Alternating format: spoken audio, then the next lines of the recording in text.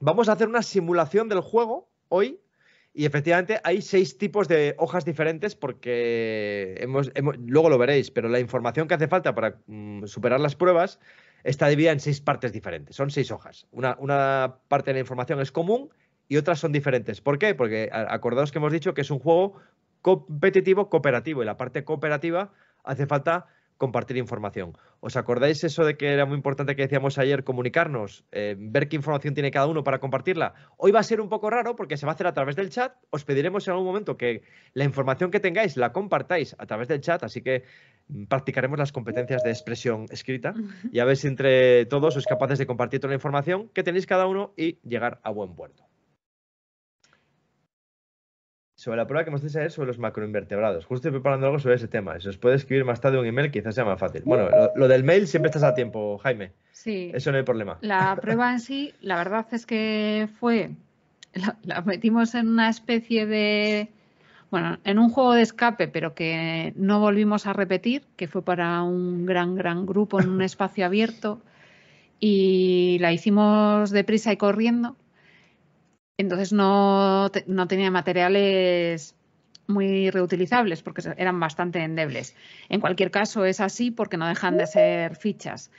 Básicamente consistía en 4 piezas. Una pieza con una foto de un macroinvertebrado en concreto. Otra pieza con una leyenda que indicaba por colores, a cada color se le asignaba un número, una valoración, más o menos como los índices de macroinvertebrados para calidad de aguas. Y luego estaría la plantilla central, que la teníamos dividida en 2. Una fue la que mostré, que tiene en un lateral los macroinvertebrados. Cada macroinvertebrado en su misma fila tiene los 4 colores, pero esa ficha en realidad, cuando la extraes del manual que teníamos, tiene para cada macroinvertebrado un punto que señala el color en función de si indica, es un bioindicador de aguas con buena o mala calidad, ¿no? Lo regula en función de esas 4 variables, o sea, ese gradiente. Entonces, ese punto que marcaría la calidad del agua va en un acetato aparte, le tendrían que encontrar y demás. Yo te la paso por correo. Si puedo encontrar todo lo demás, ese guión que encajaba todas las demás piezas, porque estaban divididos por grupos, cada grupo tenía un macroinvertebrado, tienen que encontrar la pieza, el acetato que les falta, superponerlo, ver con el macroinvertebrado que tienen qué valor les asignan. Cada grupo tiene un valor y eso es un código. De todas formas, nos escribes y sin problema te lo hago llegar, ¿eh? No. Bueno, Irina, ¿te refieres al curso, Irina, del de Geniali, que está en el canal de YouTube de En Plan Planeta? Pues me alegro de que lo vieras y que te gustara. Genial, valga la redundancia. Perfecto. Más preguntillas por responder todo lo que se ha dicho por aquí. Yo quisiera saber... sería algo similar a la caja roja que vimos con varios candados, ¿no? No sé a qué se refiere. No sé a qué te refieres, Sergio, la verdad. ¿El tiempo para resolver cada prueba? Con pruebas. Que sé que luego se va a ajustar como dijeron, pero más o menos ¿cuántas pruebas pueden entrar en una charla de 1 hora, por ejemplo? Es que depende, hay que hacer pruebas. ¿Sabes lo que pasa? Que depende mucho de lo directa que sea la resolución de la prueba. Porque muchas de las pruebas que hemos visto ayer, por ejemplo, vienen de obtener datos de pruebas anteriores. O sea, nosotros decimos, nosotros en el juego que tenemos, pues el Odengers, ¿no? El Odengers tiene una prueba inicial, 2 pruebas más una prueba final. Serían 4 pruebas, pero eso no es cierto, porque para resolver cada prueba tienen que hacer varios desarrollos, como pruebas intermedias, digamos, ¿vale? Es que les van dando mensajes, les van descifrando mensajes que ellos tienen que utilizar para conseguir partes de su código.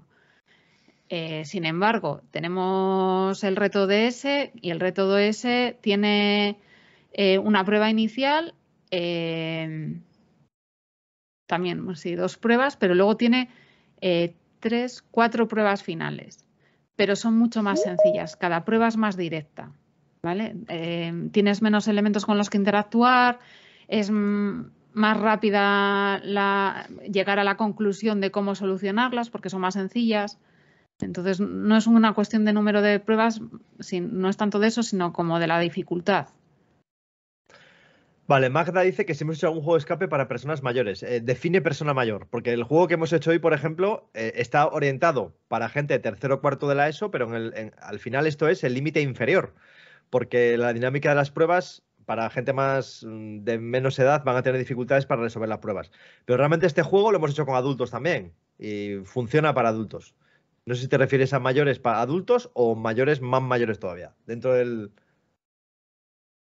De ancianos, no, nunca pero No. realmente porque tampoco es un colectivo que nos demande, o sea, es verdad que nosotros trabajamos con los colectivos que nos solicitan hacer visitas directamente en el centro, que suelen ser coles, estudiantes y sí colectivos de personas adultas.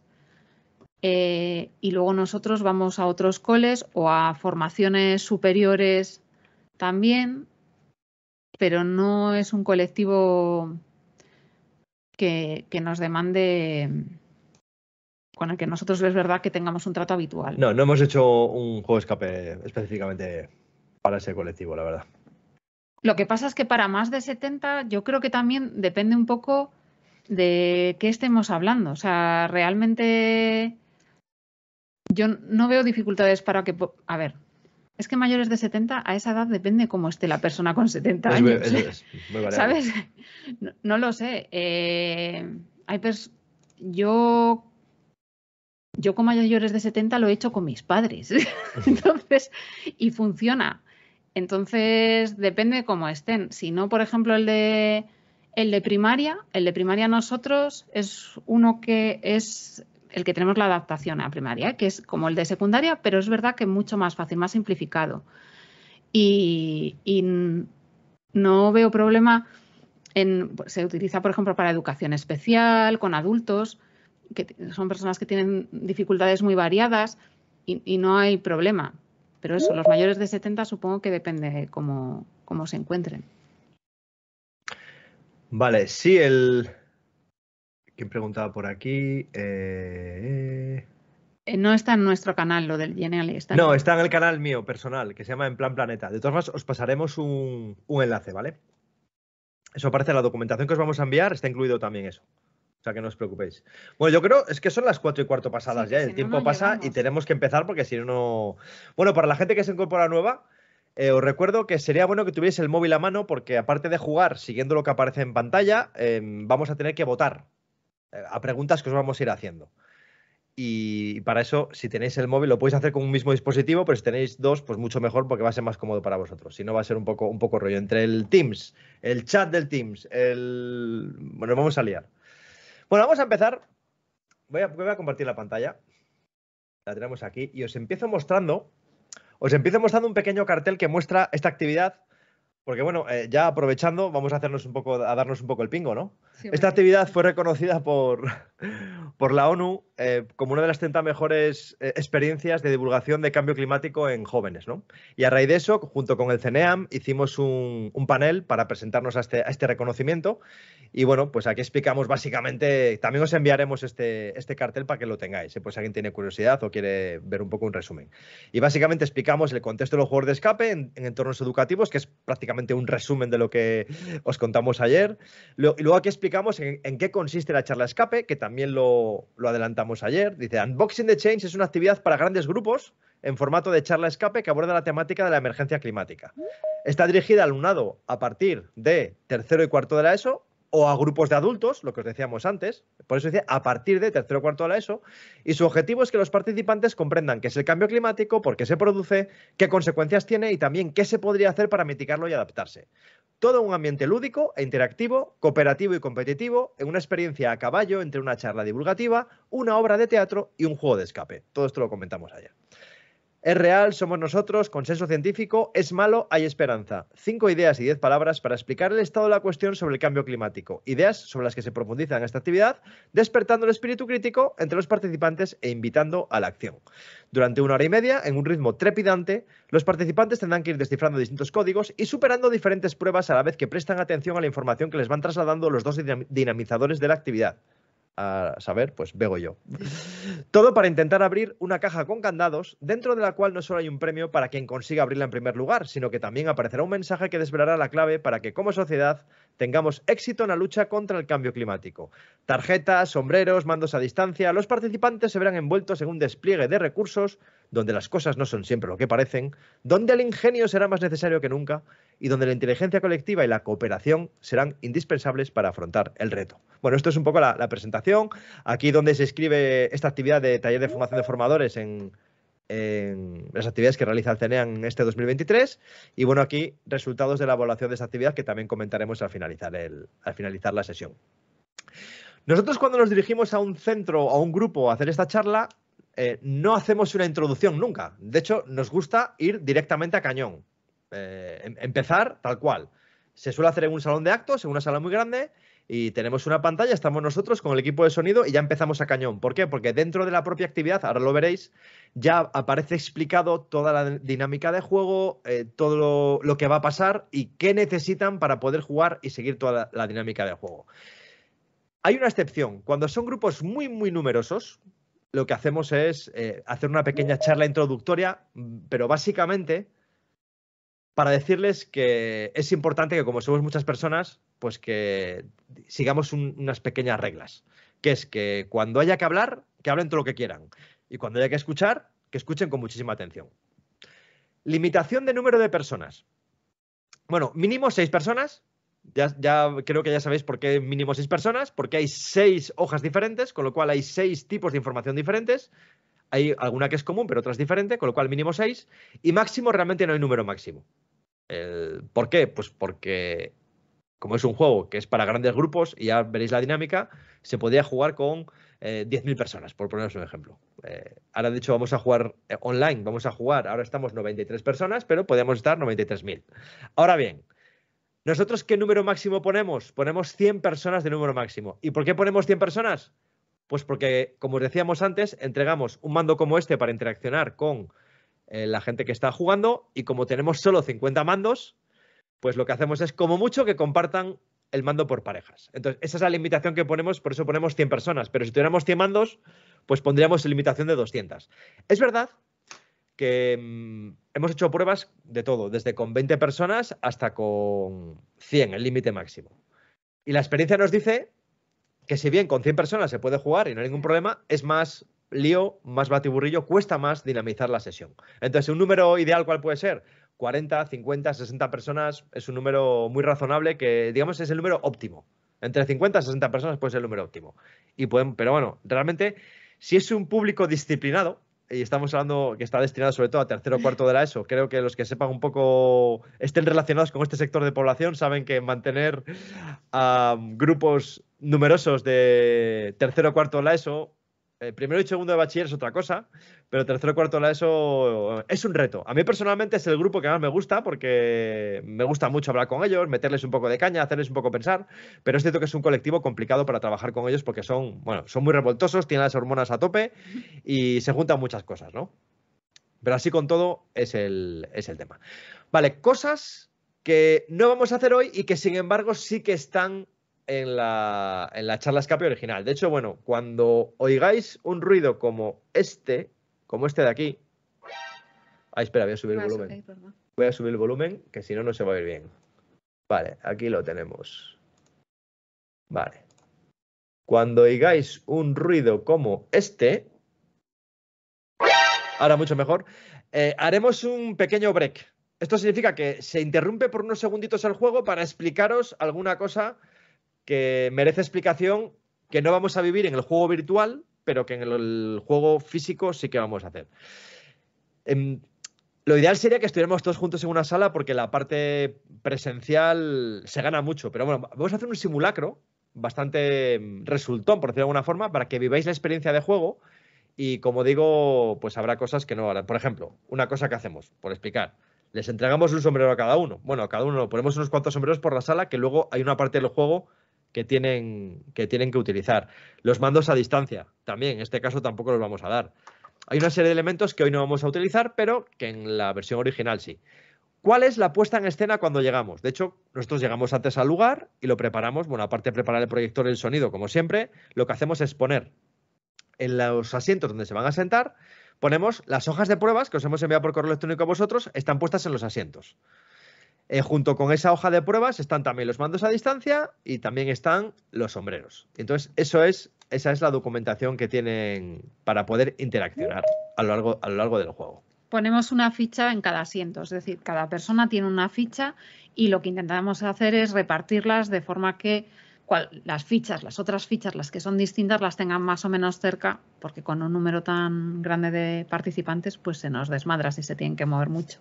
Vale. Y yo creo que así, como entrada, yo creo que fenomenal. Bueno, una cosa que hacemos al principio también. De hecho, vamos a comenzar el juego visualizando un vídeo, porque no podemos hacerlo por cuestiones de espacio aquí, pero nosotros empezamos interaccionando con ellos a través de unos carteles en la que, bueno, no voy a poder daros el audio a todos, pero bueno, hacemos un ejercicio de cómo podría ser. Claro, con el Zoom es más fácil porque doy un botón y les doy a todos el acceso. En este caso va a ser un poquito más complicado, pero bueno, hacemos una paradita de estas y explicamos lo que haya que explicar.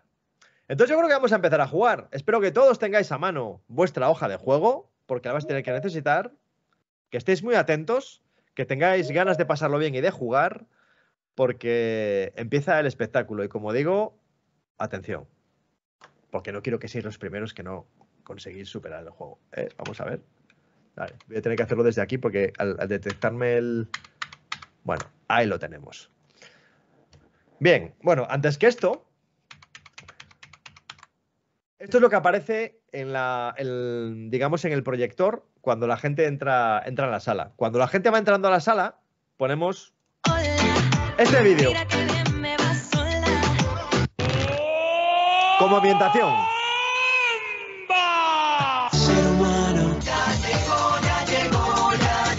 Y la fiesta comenzó.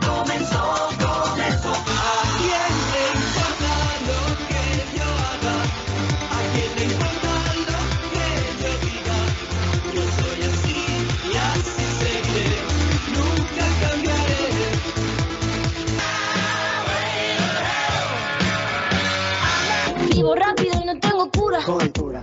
Tire joven para sepultura. Coventura. Me da igual, me encanta, me da igual.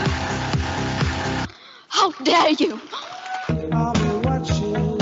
La tierra está a punto de partirse en dos. Va muriendo lentamente, mamá tierra modo. Malamente. Sí, malamente. So much go. Yo no quiero nada malo, no. En mi vida malo, no. No sé qué estás pensándolo, llevo tiempo intentándolo. Saber que se puede, querer que se pueda. Despacito. No. Rápido, brusco, violento. Con calma. No. Ahí. ¡Uy! Que se paró. O sea, un poquito más rápido. Más rápido todavía. Pasito a pasito, suavecito, quitarse los miedos, sacarlos afuera. Llévame en tu bicicleta. Óyeme, Carlos, llévame en tu bicicleta. Sé que tenemos más futuro que el pasado. Let it be, let it be, let it be, let it be. Imagine all the people living life in peace.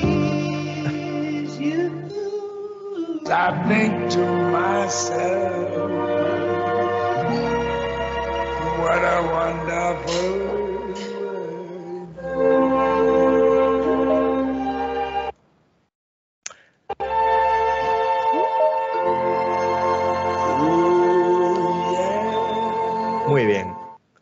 Pues este es el vídeo que ponemos, digamos, cuando está la gente entrando a la sala, como de ambientación, sin más. No tiene más objetivo que acompañar a la gente cuando va entrando a la sala. De hecho, hay días que si va la cosa muy rápida, pues igual no nos da tiempo ni a ponerlo. Pero bueno, queríamos tener este recurso pues para ambientar un poquitín, que vayan viendo a qué se van a enfrentar. Una cosilla, voy a responder a las preguntillas que hay en el chat y lo que os decía al principio. Por favor, las preguntas que tengáis, dejadlas para el final, ¿vale? Para no interrumpir el juego. Las fichas, sí, son las que mandamos por mail. Los grupos, realmente no hay grupos. Los grupos se hacen solos en función de la hoja donde te hayas sentado tú. Ponemos las hojas en las sillas y donde se siente cada uno, la hoja que le ha tocado. Pero realmente no hay grupos. Se juega de forma individual y también de forma colectiva, pero todos los que estén jugando son un único grupo. Ahora veréis ¿Cuál es la vista más adecuada para el juego? No sé, Patro, ¿a qué te refieres con vista? ¿Te refieres adentro del Teams? No sé a qué te refieres, la verdad. Bueno, vamos a empezar. Pues no lo sé. No sé qué decirte. Hombre, yo creo que lo mejor es que veas la pantalla, en la que está compartiendo Alfonso. A nosotros Eso es. nos puedes ver o más chiquitines, no pasa nada. A nosotros con que nos escuchéis nos vale.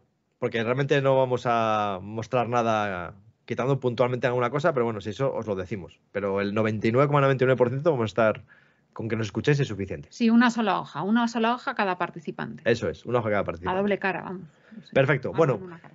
pues después de esto, después de que la gente se ha puesto, está el vídeo puesto.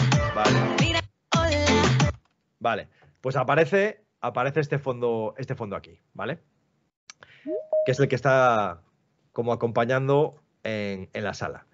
Y una vez que está todo el mundo sentado, si es un grupo numeroso, como decimos, les damos una pequeña charla introductoria para que guarden un poco las formas cuando haya que hablar, que hablen, y cuando haya que estar en silencio, estén en silencio. Y si no, directamente empezamos. ¿Cómo empezamos? Pues oye una musiquita de fondo que sería algo así. ¿Se oye esta musiquita de fondo? Y no hay nadie en el escenario. Bego y yo estamos escondidos, lo mejor que nos podemos esconder según como sea la sala. Y de repente salimos, Bego y yo, ahora os voy a poner un vídeo de una recreación. Bueno, aquí veis un poco la sala, aquí estaría el fondo y vamos a recrear ahora lo que hacemos cuando iniciamos la charla.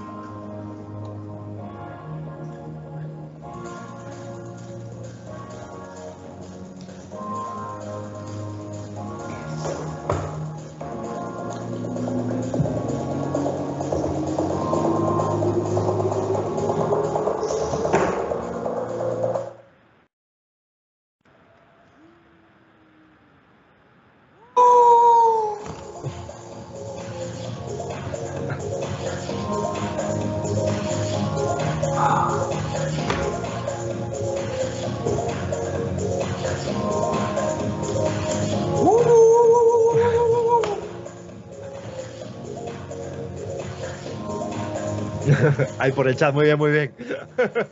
Ese es Pablo.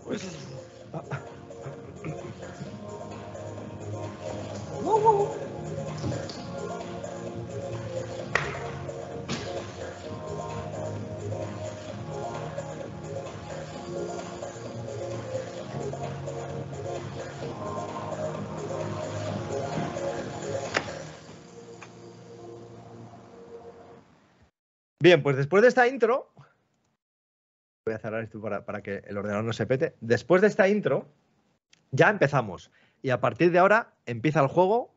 El chat no lo vamos a hacer caso, ya os lo decimos, hasta que no termine el juego. Y nada, voy a dar el paso que creo que hay gente por aquí esperando. ¿O no? Ah, no. No sé. Bueno. Vale. Y empieza el juego. Así que allá vamos.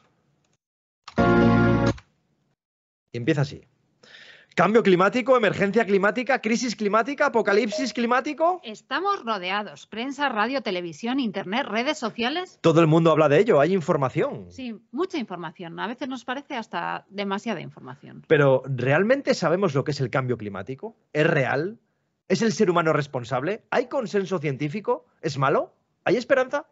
¿Todo lo que se dice es cierto? ¿De quién nos podemos fiar? ¿Cuáles son las consecuencias? Y sobre todo, ¿hay algo que nosotros podamos hacer? Hoy, aquí y ahora, vamos, bueno, o mejor dicho, vais a dar respuesta a todas estas preguntas y a muchas otras más.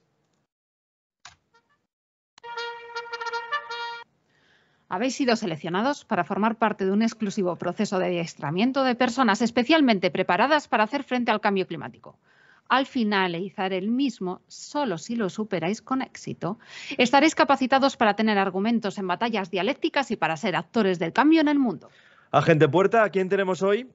Pues tenemos al taller de formación de formadores del CNEAM. Puntuación, el test previo. O sea que la tienes.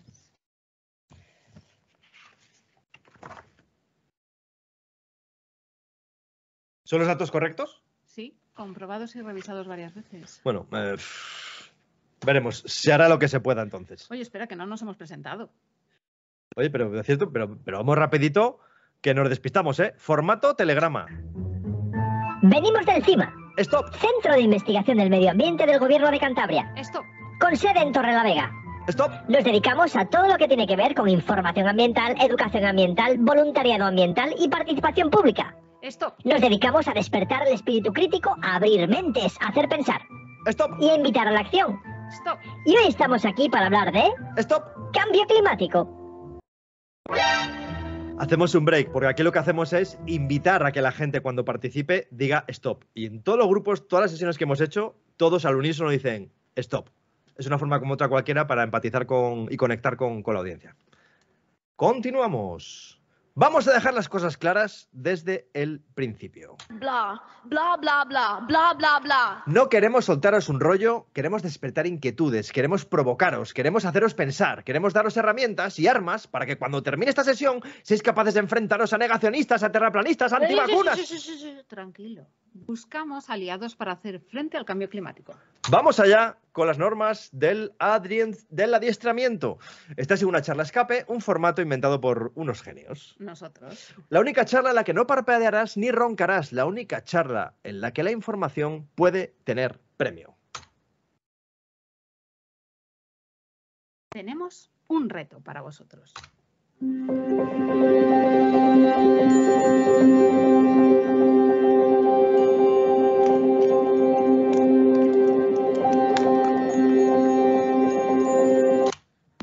Hay que abrir una caja con dos candados, un candado de 5 letras y un candado de 4 números. Si conseguís abrirla, querrá decir que como grupo habréis superado el adiestramiento correctamente.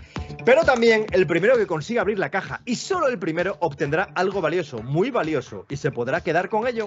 En definitiva, todos sois un equipo. Necesitáis colaborar para poder abrir la caja y superar el reto, pero solo el que lo haga en primer lugar se llevará el premio individual. En definitiva, es una actividad competitiva cooperativa. Si gana uno, ganamos todos. Pero si no gana nadie, perdemos todos. Nos han dicho que de los participantes de este taller del CNEAM, a pesar de esos resultados previos, podemos esperar grandes resultados. Enseguida lo comprobaremos. Bueno, la caja se abre con el poder de la mente. Habrá que estar muy atentos a todo lo que digamos, a todo lo que pasa en la pantalla y para poder abrir la caja, ¿vale? Cada uno de vosotros contáis, bueno, en este caso, solo con una hoja de juego, ¿vale? Hay hojas de papel, esas fichas de juego que habéis recibido cada uno de vosotras y de vosotros, sobre las que debéis escribir para ir completando las combinaciones de números y letras que abrirán los candados. Fijaos en los emoticonos, como los que aparecen ahora en pantalla, porque cuando aparezca un emoticono, quiere decir, tanto en los papeles como en la pantalla, quiere decir que hay pistas para conseguir códigos. Bueno, otra cosa que no tenéis, pero sí tendríais en la versión presencial, es un mando a distancia como este. Con ese mando vais a poder ir participando a lo largo de la sesión y es importante que lo toméis con interés porque quien más puntos obtenga al finalizar la sesión con esas preguntas de los mandos tendrá una pequeña ventaja al finalizar el juego. Y por favor, no rompáis los mandos, que nos tienen que durar por muchas más sesiones. Tratadlos con cuidado, no como si fuera vuestro, ni siquiera como si fuera nuestro. Tratadlo como si fuera de este que está aquí. Vale, Otra cosa que tampoco tenéis, pero tendríais si estuvieseis en el formato presencial, es un sombrero de color, como este que se me cae por los cascos. En nuestro canal de YouTube del CEDREA, que se llama Sinapsis Ambiental, tenemos un vídeo que explicamos cómo funciona esta metodología y cómo nos puede ayudar a tomar mejores decisiones. De momento, vamos a hacernos una foto, todos juntos, conmemorando este momento, con los sombreros puestos. Esto es otro ejemplo de que aquí no tenemos el sombrero puesto, pero les invitamos a que se pongan el sombrero, nos damos la vuelta y nos hacemos una foto con todos los sombreros puestos, con lo cual es una foto que queda muy chula. Vale. Venga, cosas que sabemos. Sabemos que estamos aquí para hablar de cambio climático y que tenemos que abrir una caja para la cual hay que prestar atención y colaborar. Lo primero, ¿alguien se atreve a decir por el chat? Lo decimos para que lo hagan hablando. ¿Qué es el cambio climático? Entonces, bueno, que alguien, el primero que lo ponga, ¿qué es el cambio climático? No es un examen, es lo primero que os viene a la cabeza cuando oís hablar de cambio climático. Un proceso natural. Bueno, vamos a quedarnos con eso. Y ahora tenemos que probar los mandos, que en este caso vamos a ver el enlace a Menti. Vamos a presentar esto. Vale. Tenéis que meteros en menti.com y como veis aquí, y utilizar el código 59351562, ¿vale? Como no tenemos el mando, pues utilizamos la versión online, en este caso. ¿Vale?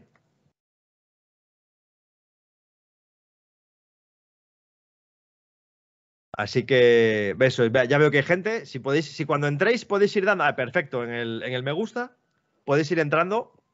Perfecto. Pones menti.com y el código es 59351562. Igual escribe el código en el. Sí, lo puedo poner aquí para que se pueda copiar. 59351562. Esto en menti.com. Menti.com.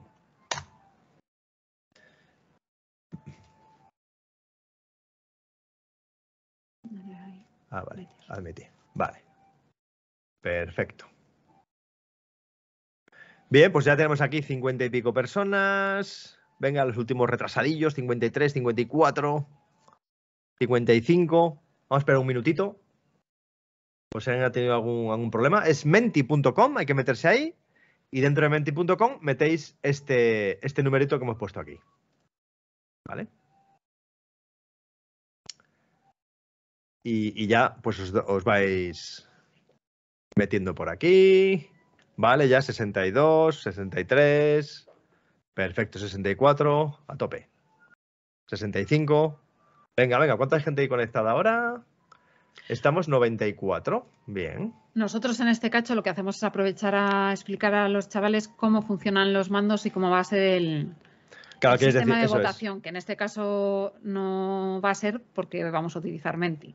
Y aquí lo que decimos es, no solo influye que aciertes o no la respuesta, sino que también la rapidez con la que contestes. Es como un Kahoot, vamos, la misma metodología de funcionamiento. Entonces, una forma de meterles un poquillo ahí de presión. Luego, una cosa muy divertida, luego veremos la presentación. El funcionamiento es que este mando a distancia, luego si queréis os mandamos referencias de dónde lo hemos comprado y la empresa que lo vende, está conectado con el PowerPoint, de tal forma que la gente cuando va votando se va viendo en tiempo real en la pantalla cuánta gente ha votado a cada una de las opciones. Con lo cual es muy habitual que igual alguien que ha votado muy rápido y no tenía clara la respuesta, si ve que el grupo mayoritariamente vota otra cosa, pues se cambia y se ve como la opción mayoritaria va creciendo con el paso del tiempo. No, para Geniali no. Esto solo se conecta con PowerPoint. Es específicamente diseñado el programita que tiene para PowerPoint. Con Geniali no. Vale, pues yo creo que hay 76 ya. Yo creo que vamos a empezar, ¿no? Bueno, siguiente diapositiva. ¿Estás de acuerdo con tu compañero? Decía Patro que es un fenómeno natural. Decía Patro. ¿Estás de acuerdo con tu compañero? Vale. Aquí hay gente votando ya. Casi.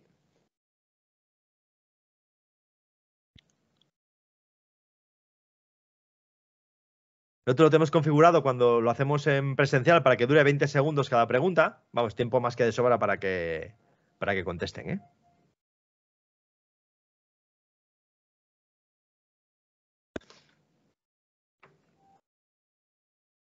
Vale, perfecto.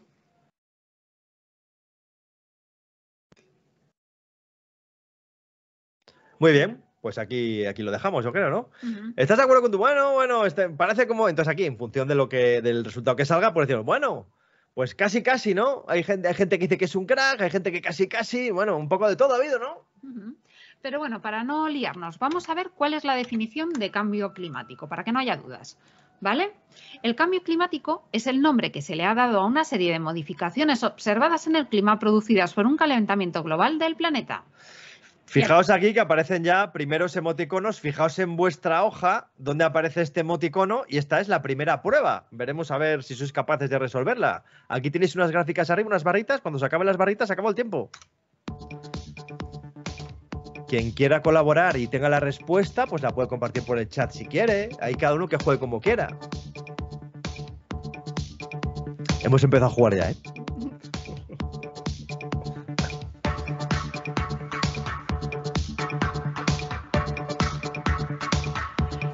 Como tiene una parte colaborativa, pues el que quiera puede compartir el resultado. Es que ahora no nos podemos pasar por las mesas para ver cómo van las cosas. Aquí lo que hacemos es, pues nos damos una vuelta por el lugar, viendo un poco cómo van los chavales. Si alguno está un poco trabado, pues le damos una pequeña pista. Bueno. ¿Estamos buscando una letra o un número? Esperanza, ¿tú qué crees? La pregunta que nos hace es, ¿qué tienen en común las que faltan? ¿No? Además, fijaros en los candados. Sergio por ahí ya ha dado una posible respuesta. Diréis a ver si es la correcta o no.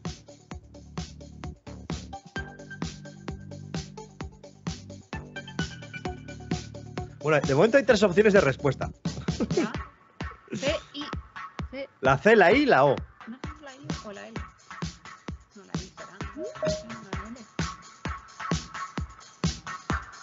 A ver, Salva, fíjate en el candado, a ver si estamos buscando una letra o un número lo primero. Ay, es que se para cuando le Claro, das. cuando eso se para. Tengo que dar aquí otra vez.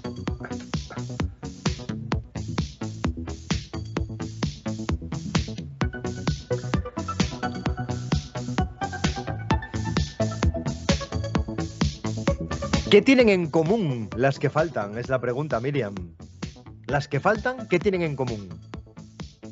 La palabra serie no tiene ni C, ni I o L. Y sí tiene. Yo voy a poner L. Ah.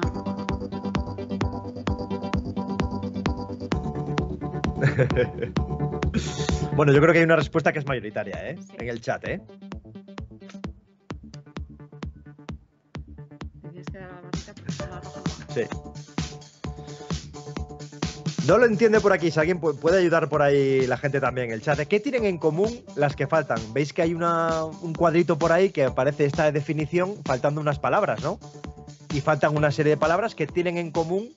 ¿Qué tienen en común esas palabras Que que ya lo ha faltan? explicado Paco. Ah, vale. Vale. Gracias, Paco. Oye, esta era la fácil, ¿eh? Esta es la para calentar. Luego se pone un poco más dura la cosa, ¿eh?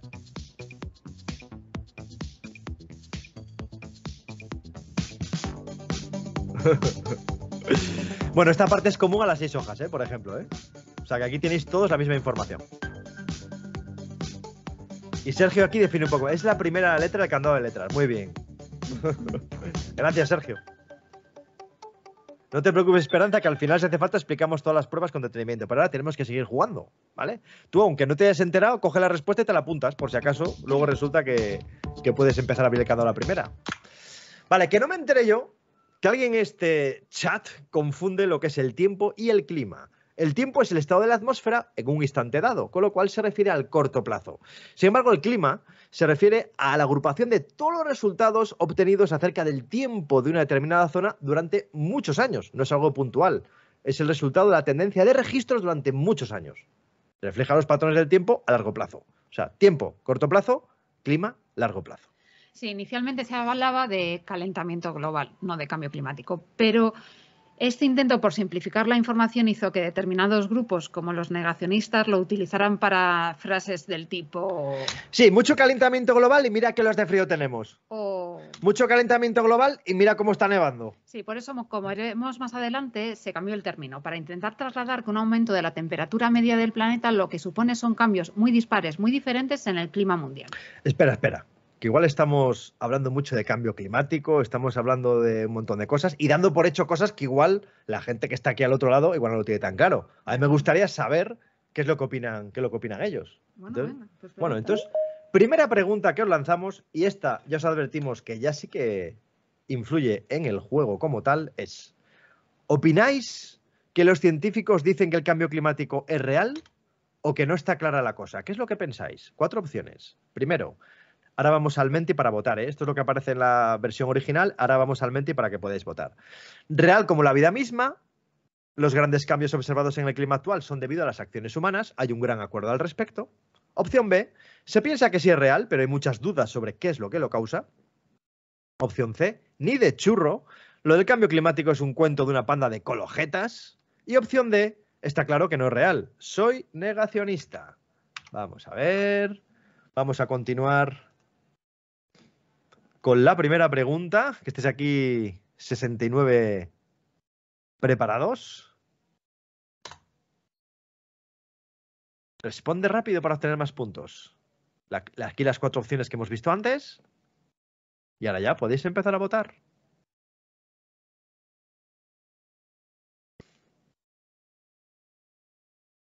¿Todo el mundo ha votado? ¡Qué rapidez! ¡Madre mía!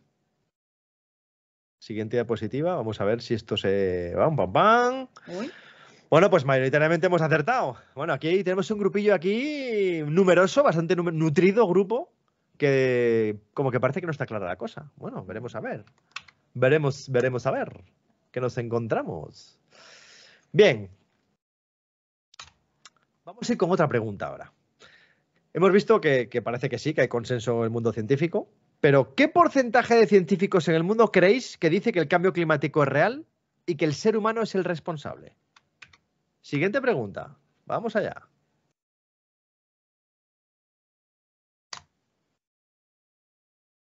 Ahí lo tenemos.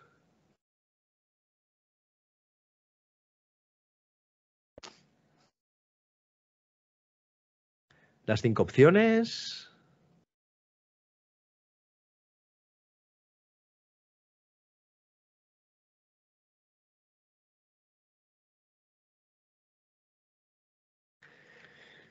Bien, pues aquí tenemos la opción correcta. Es la E, más del 90%, pero exactamente ¿qué número de personas?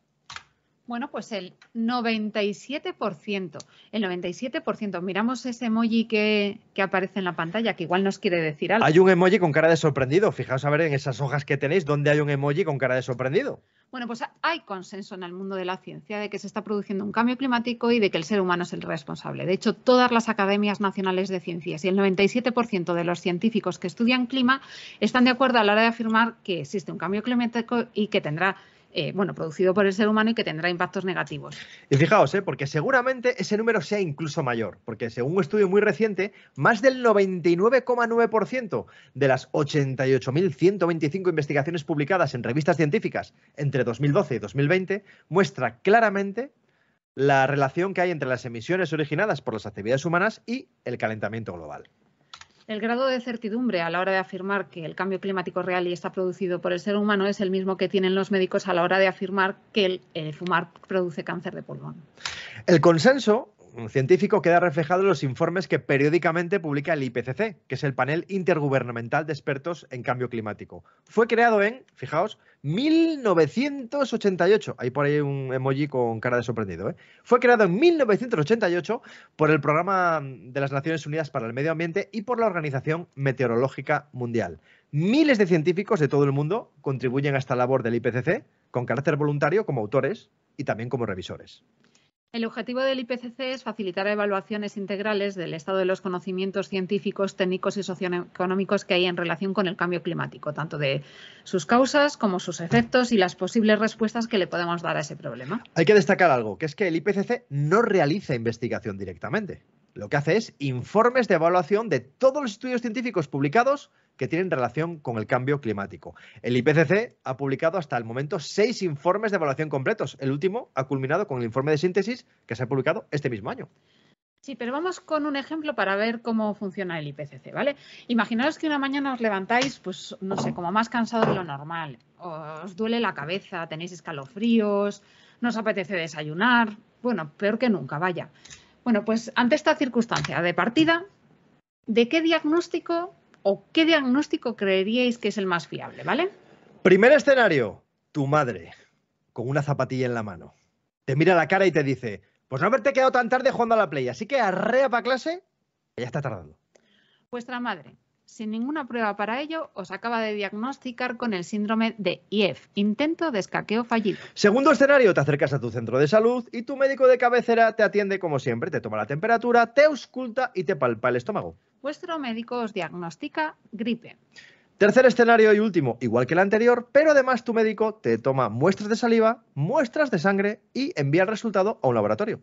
Vale, ahora los resultados de las pruebas, junto con el diagnóstico, que ya es más afinado, dice que es gripe A, son enviados a otros médicos de familia, enfermeros, técnicos de laboratorio, biólogos, virólogos, neumólogos, que analizan no solo el diagnóstico, sino que las pruebas han sido realizadas correctamente.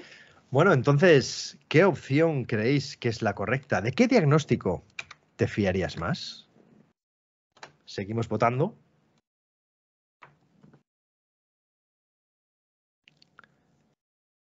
Vamos a ver. Damos aquí para empezar.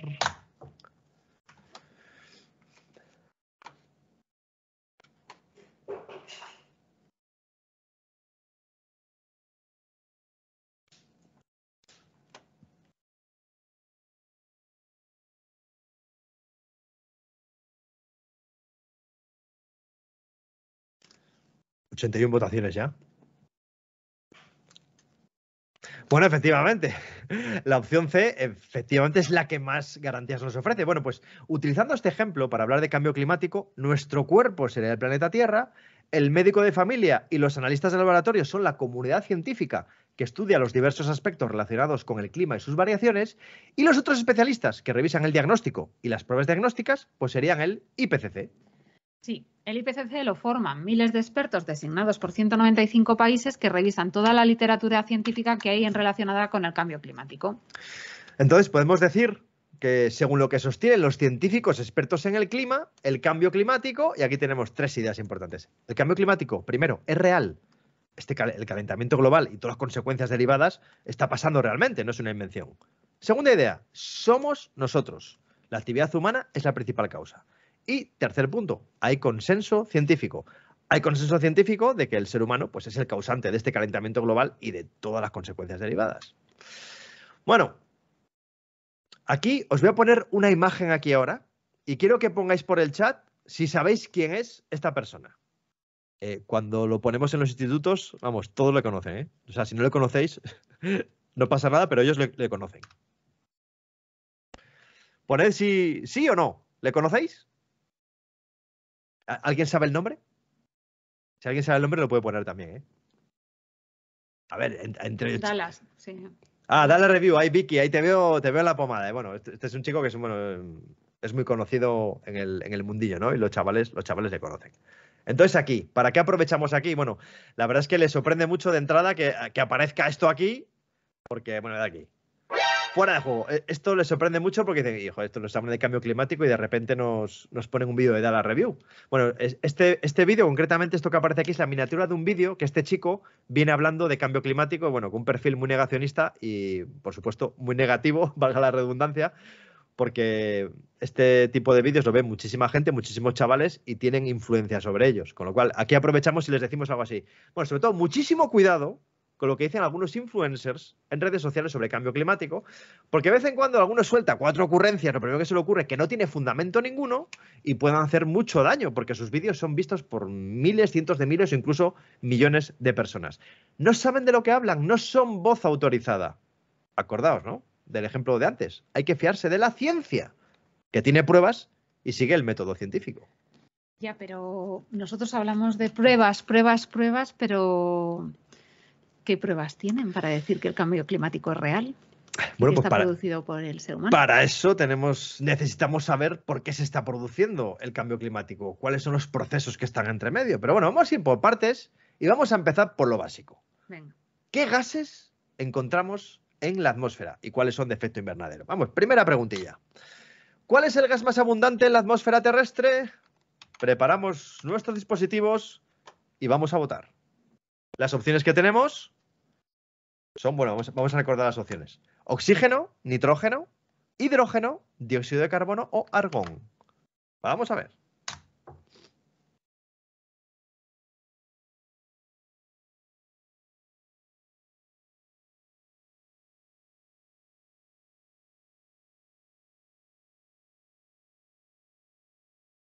Emoción, intriga, dolor de barriga.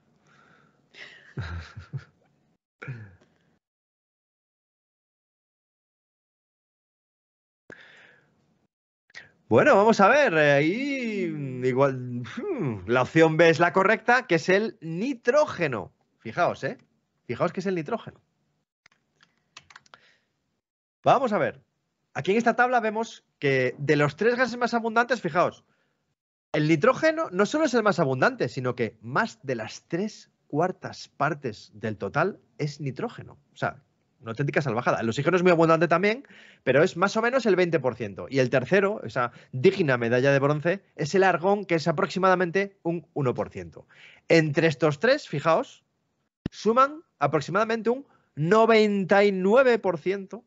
Y digo, ensalzo y enfatizo este 99%. Repite, si hace falta. 99%, porque tengo aquí ahí una carita así sorprendida.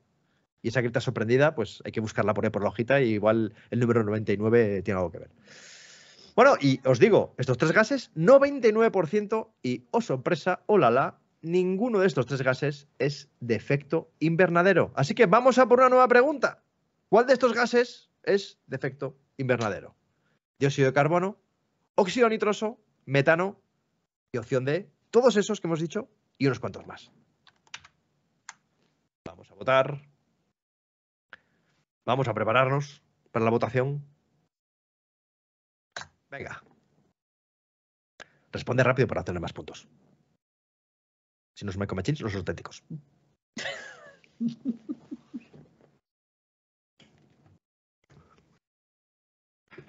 Pilar dice que damos muchas pistas. Puede ser.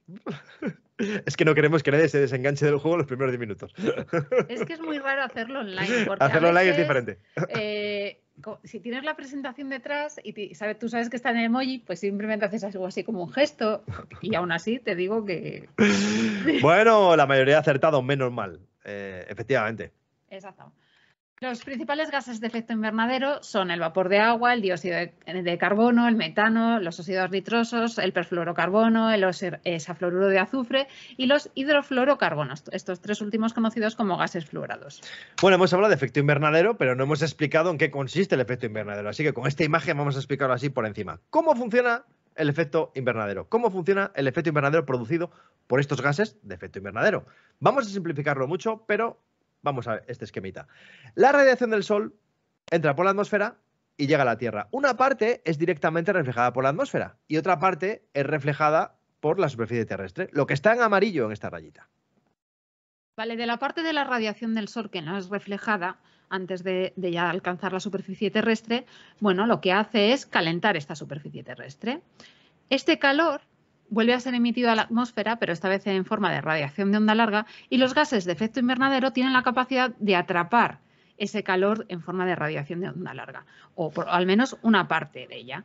Esto hace que la temperatura media del planeta sea compatible con la vida, porque si no estaríamos a menos 18 grados centígrados. Y así que el efecto invernadero es, por lo tanto, beneficioso para nuestra supervivencia. Sin embargo, los humanos nos hemos empeñado en romper el equilibrio existente en el sistema, ya que muchas de nuestras actividades suponen un aporte extra de gases de efecto invernadero.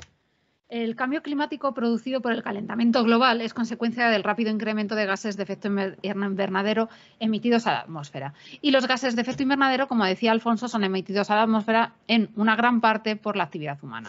Por ejemplo, en la quema de combustibles fósiles, carbón, petróleo, gas natural y derivados, o la quema de materia orgánica en general, pues se genera tanto dióxido de carbono como óxido nitroso. Sí, el cultivo del arroz, la ganadería y los vertederos contribuyen con el aporte de metano. Y la fabricación de fertilizantes comerciales pues también emite mucho óxido de nitrógeno. Bueno, pues como decimos, todas estas fuentes antrópicas externas aportan gases de efecto invernadero que nos rompen este equilibrio. Pero, ¿qué pasa? Que no todos estos gases tienen en realidad la misma capacidad de calentar o de calentamiento, ¿vale? Por ejemplo, para simplificar, lo que se habla es de emisiones de CO2 equivalente. Hay un concepto interesante que es el PCG, que es el potencial de calentamiento global. Es decir, la capacidad que tiene para calentar un gas que varía de unos gases a otros. Por ejemplo, el dióxido de carbono se toma como referencia porque es el más abundante y tiene valor de 1. Sin embargo, el metano, a 100 años, tiene valor de 25. El óxido nitroso, de 298. Y el hexafluoruro de azufre, más de 20.000. ¿Esto qué significa? Que si yo emito 1 tonelada métrica de metano a la atmósfera, es como emitir 25 toneladas métricas de dióxido de carbono. Si emito 1 tonelada métrica de óxido nitroso, es el equivalente a emitir 298 toneladas métricas de dióxido de carbono. Y si emito 1 tonelada métrica de hexafluoruro de azufre en la atmósfera, es el equivalente a emitir más de 20.000 toneladas métricas de dióxido de carbono. Y aunque es verdad que el metano o el óxido nitroso tienen potenciales de calentamiento global superiores al del dióxido de carbono, también es verdad que el dióxido de carbono es mucho más abundante en la atmósfera y por eso los científicos han ido estudiando cómo varía su concentración en la atmósfera a lo largo del tiempo. Bueno, vamos a ver cómo ha evolucionado esta concentración de dióxido de carbono. Por ejemplo, en el año 2021 la concentración media fue de 419 ppm. 419 ppm, que significa partes por millón. Si yo digo este dato así suelto, pues puede que no diga nada. Pero si os digo que en el año 1990 era de 350 y que en poco tiempo ha subido tanto, pues ya igual empezamos a acercarnos al problema. Sí. En 1958, que es el momento en el que el observatorio de Mauna Loa, en Hawái, empieza a tomar mediciones en continuo de la concentración de este gas en la atmósfera, su concentración en ese momento era de 316 ppm. Bueno, estos son los últimos años. Vamos a una gráfica que nos vamos un poco más atrás en el tiempo, unos 300 años más o menos. Vemos que la línea es más o menos horizontal, pero a partir de la segunda mitad del siglo XX, desarrollismo puro y duro, empezamos a quemar combustibles fósiles a tope y la línea de horizontal pasa a crecimiento exponencial. Bueno, y ahora vamos a ver la gráfica de los últimos 10.000 años. Pues parecido a lo que hemos visto anteriormente. Una curva plana, horizontal, hasta que se pone vertical, porque en realidad es donde tiene Alfonso el puntero. Ahí están los 419 partes por millón. Oye, que seguro que hay alguien por ahí por el chat pensando, es que 10.000 años me parece poco. Sergio, que está a tope, estoy flipada con él. Bueno, pues... Sergio está diciendo, poco me parece. Sergio, te de poco. Pues venga, una gráfica de los últimos 800.000 años. Fijaos, el ser humano está, el Homo sapiens, año arriba, año abajo, 200.000 años en el planeta Tierra. Y fijaos que nunca antes había crecido tanto ni tan rápido la concentración de dióxido de carbono. Nunca había en este periodo superado los 300 partes por millón y sin embargo ahora ¡pum! Crecimiento, sí, porque es esta línea aquí vertical negra que no se ve. Estamos aquí arriba. O sea, desde que el ser humano está en el planeta nunca ha crecido tanto ni tan rápido. Si comparamos ahora estas dos gráficas, ¿vale? Por una parte, en la parte izquierda de la pantalla lo que vemos es la concentración de CO2 en la atmósfera, la línea roja marca 1870 aproximadamente, ¿vale? Vemos como su crecimiento, esa curva que marca, ¿no? Ese crecimiento exponencial. Bueno, las gráficas de la derecha son gráficas que representan las anomalías en las temperaturas medidas por distintos organismos de reconocido prestigio, también a partir de 1880, ¿vale? Vemos que parece que hay una correlación, una misma forma entre esas dos curvas, la de la derecha y la de la izquierda. Y podría deberse a una casualidad, pero no tiene mucha lógica porque hemos visto que hay un mecanismo físico que relaciona temperatura con concentración de CO2, el efecto invernadero. Por tanto, la relación causa-efecto es muy clara. Aumenta el CO2 en la atmósfera y con ello aumenta la temperatura media del planeta. Y ojito porque... Cristina, mira lo que dice. ¿Cómo es posible esta medición si no había medios? Dice por el chat. Te ha pillado. Quizá fue al cíclico, nos ha pillado. Yo que pensaba que digo, caché la mar, ya nos ha pillado Cristina. Ay, Pues sí, puede haber personas que crean que esto es un poco tongo, ¿no? Que cómo puedes saber realmente, es verdad, es una pregunta para hacerse, ¿no? ¿Cómo se puede saber la concentración de CO2 que había en la atmósfera hace 800.000 años? Bueno, pues vamos a ver cómo se puede saber. ¿Cómo es posible que sepamos el CO2 que había en la atmósfera hace 800.000 años? Hay 4 opciones, extrapolando datos a partir de los últimos que hemos obtenido. Opción B, por la huella de carbono que puede medirse en la atmósfera actual con la última tecnología. C, recogiendo muestras de burbujas de aire atrapadas en el hielo. O D, ninguna de las anteriores es correcta. Hay otro modo que ahora nos van a explicar. Vamos para allá.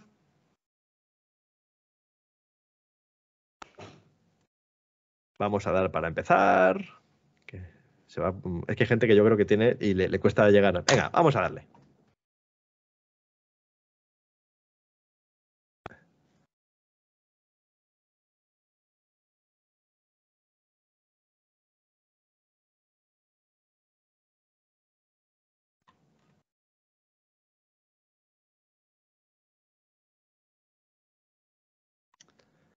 Uno, cero.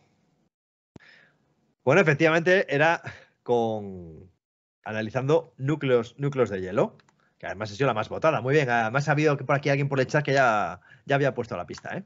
Bueno, pues efectivamente, una técnica para realizar mediciones de CO2 consiste en analizar núcleos de hielo. El hielo se acumula en estratos o en capas que van dejando atrapadas pequeñas burbujas de aire, y estas burbujas son el testigo de la composición de la atmósfera en distintas épocas, y podemos remontarnos hace muchísimos años. Y bueno, ahora aquí tenéis a este señor Ring haciendo cosillas, vemos un emoji que está pasando mucho frío y veremos a ver si conseguís averiguar cuál es la siguiente letra del candado.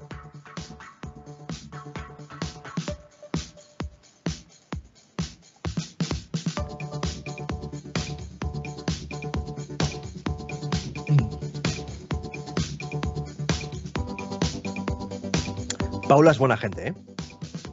Que comparte. Bueno, sí. Y Esperanza también es buena gente, que también comparte. Estíbaliz también. Y Sergio, es que que Sergio se había adelantado. Pues uno tiene que poner todos, así no vas a quedar feo. Eva también. Mercedes no entiende. Tú fíjate en la pantalla, Mercedes. Tú fíjate en la pantalla, fíjate el emoji, fíjate en tu ficha que has recibido por correo electrónico para ver qué es lo que tienes que buscar. Recordad que estamos buscando letras y números para abrir una caja que tiene unos candados. Digo, porque igual hay alguno que ha venido un poquito tarde. De momento, Sergio, esta también la tenéis igual todos. Sí. Esta es de las iguales. Pero es verdad, jugando online no sabes qué es lo que tienen los demás y qué no. Oye, y aquí dice, Esperanza, no nos engañes. Aquí se empiezan a picar ya entre ellos, ¿eh? Como en los coles. Como en los coles, exactamente igual. Viviana también dice la H. Ah, bueno, no sé, ya. No sé.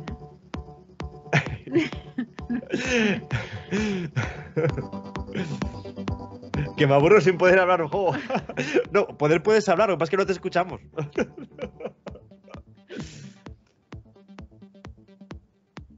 Esperanza, tú fíjate en el emoji y fíjate en lo que aparece por la pantalla. Esta es la facilita, ¿eh? Esta es la tirada, esta es la más fácil del juego, ¿eh? De todas formas, luego hacemos un repaso rápido. Hacemos un repaso rápido. Bien. Vale, pues yo creo que vamos a continuar, ¿eh? Porque esta yo creo que ya la tenemos. Y quien no la tenga, pues que mire por el chat y que haga la media de lo que más está votado. A ver. Bueno, pues hemos visto que la temperatura media está aumentando, porque hay más gases de efecto invernadero en la atmósfera, pero también, bueno, sí, es verdad, también hemos dicho algunas de las actividades que emiten gases de efecto invernadero, pero tendríamos algo así como un ranking, un podium de aquellas actividades que más emiten. Por supuesto que lo tenemos. Porcentaje de emisiones de gases de efecto invernadero por sectores en la Unión Europea de los 27, año 2019. Medalla de oro, suministro de energía con algo más del 26%. Hay quemando combustibles fósiles a tope para generar energía. Transporte doméstico, lo mismo, a tope, casi un 23%. La industria, en tercer lugar, un 21%. Luego, un segundo escalón, tenemos agricultura, hogares y comercio con algo más del 12%. Y al final, pero no por ello nada despreciable, 3% que comparten transporte marítimo internacional, aviación internacional y residuos. Esto a nivel europeo. Y en España es bastante similar, la verdad. Lo que pasa es que, aunque las 3 primeras posiciones son los mismos, en nuestro caso el suministro de energía no está en primer lugar, sino en tercer lugar, ya que no dependemos tanto de la quema de combustibles fósiles para el suministro de energía. Bueno, una cosa. Dale al botoncito, no al que suena. Ah, espera. Para hacer para salirnos del juego. Vale. Esta es la parte en la que en el juego tienen que empezar a compartir. Pero vosotros, a pesar de que tenéis cosas distintas, no podéis compartir porque no os veis. Y entonces vamos a adaptarlo, la prueba, a las circunstancias online. Eso es. Bueno, pues ya podemos volver. Y os planteamos aquí que eliminéis las 3 fuentes principales de gases de efecto invernadero y compartáis la información. Yo cuando quiero eliminar algo, lo que hago es le pongo una X, lo tacho. Bueno, pues dale. Pues vamos a ver. Y aquí tenemos una prueba, vemos un iconito de alguien que está un poquito enfadado y tenemos que averiguar la siguiente letra del candado de letras. Veremos a ver. Primero tenemos que saber cuáles son las 3 principales fuentes de gas de efecto invernadero. Luego las tachamos en la hoja que tenemos. Y después, pues nada, vamos a ver qué vemos.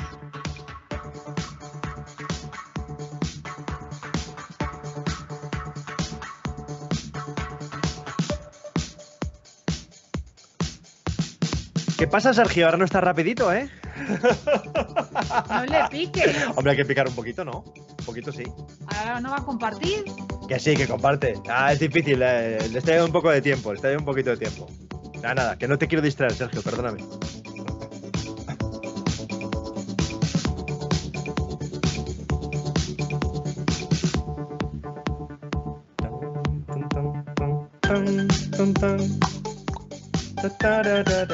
Dice, ha hecho eureka su cabeza, cuidado.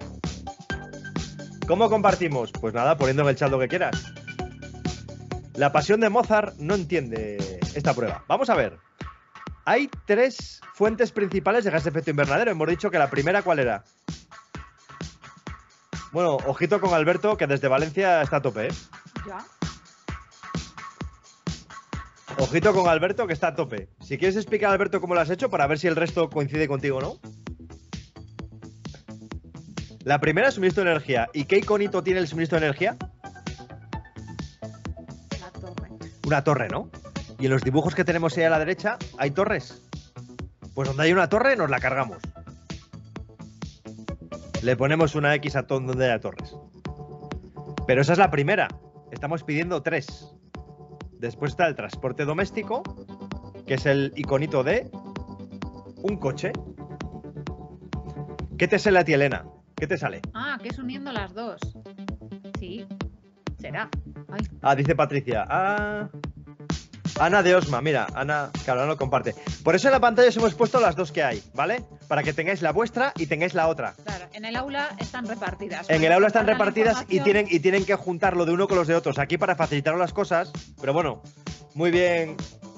Un gallifante para Ana de Osma por haber compartido la imagen, que no caímos que también podían compartir una imagen. Pero bueno, que os hemos puesto las 2 imágenes que hay en las fichas para que podáis hacerlo individualmente, pero si lo compartís mejor. Seguramente haya gente que haya tachado lugares distintos a los de Ana. Claro, Patricia, tú solo tienes una, pero si comparas lo que ha puesto aquí, por ejemplo, Ana, con lo que tienes tú y tachas...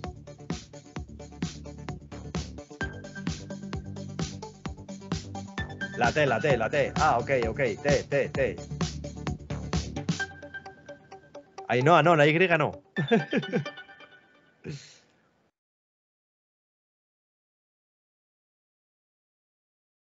Sí, no, buena o mala no. En online, de esta forma, lo puedes resolver tú solo, porque tienes las 2 opciones aquí en la pantalla, pero en físico tú tienes una parte solo. Aquí en online la ves las 2. Es que la T... Bueno, luego lo explicamos. Seguimos avanzando en el juego porque como hay mucha gente que tiene la respuesta, luego explicamos la resolución. Pero recordad que estamos buscando una letra aquí, con el Vale. Bueno, continuamos. Bueno, o sea que, sabiendo el incremento de CO2 en la atmósfera y la porcentaje de otros gases de efecto invernadero en la atmósfera, ¿tenemos ya entonces todos los datos que necesitamos para comprender el fenómeno del cambio climático o no? No. Lo suponía. No. La realidad no es tan sencilla, ¿vale? Los científicos hablan del sistema climático como el equilibrio al que se llega a través de 5 elementos: atmósfera, hidrosfera, criosfera, litosfera y biosfera. Bien, por ejemplo, dentro de la atmósfera hay compuestos como los gases de efecto invernadero que hacen que el sistema acumule energía, pero otros como los aerosoles hacen que el sistema pierda energía. Sí, los aerosoles son micropartículas en suspensión, como por ejemplo la que llevan los desodorantes en spray. Bueno, lo que hacen es reflejar la radiación solar en la atmósfera y contribuyen al enfriamiento del planeta. Pero, cuidado. Recreación. ¿Qué es eso? ¿Cómo? No. ¿Qué es eso? Tengo aquí un desodorante y tú has dicho que los aerosoles hacen que baje la temperatura en el planeta. Ya, pero que no. Así que voy a... No. Sí. No, que esto es muy pequeño. ¡Ah! Bueno, que no. Dale. Fin de la recreación. No se trata de morir a base de aerosoles, que también son bastante perjudiciales para la salud. ¿Vale?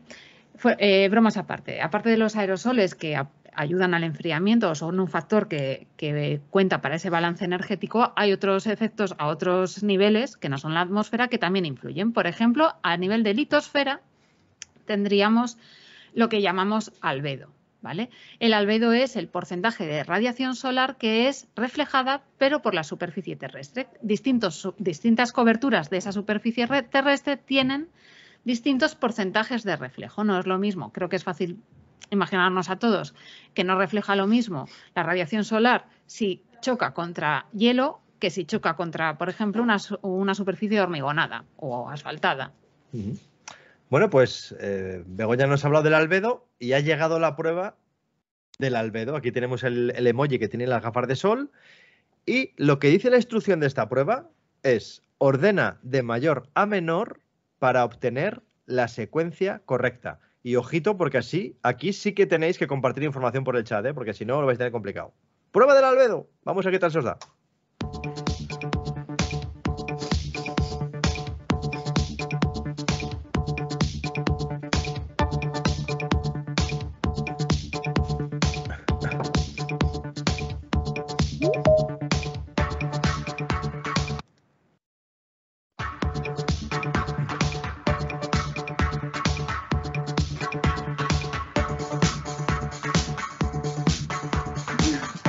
Se hace un bailoteo. ¡Venga!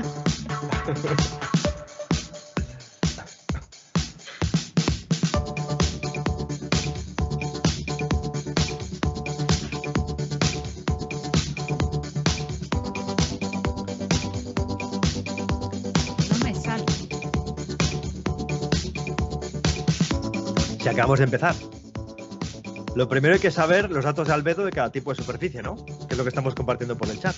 Pues vamos a completar eso y cuando tengamos completo eso, pues nos fijamos en lo que tenemos a la izquierda de la hoja, a ver qué hacemos con ello. En cualquier caso hay que ordenarlo cuando lo tengamos de mayor a menor. Eso Albedo. es. O sea, reflejo, porcentaje de luz que llega que es reflejada.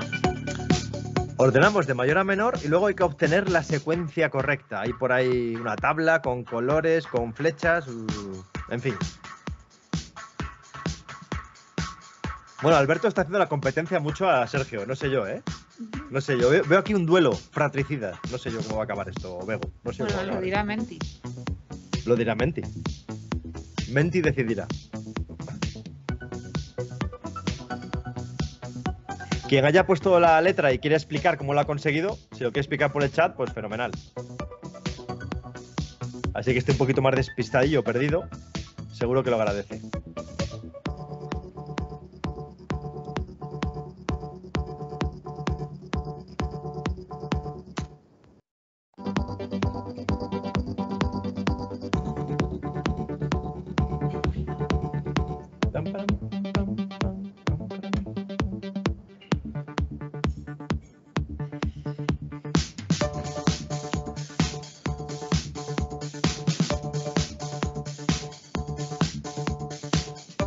Mira, Pablo.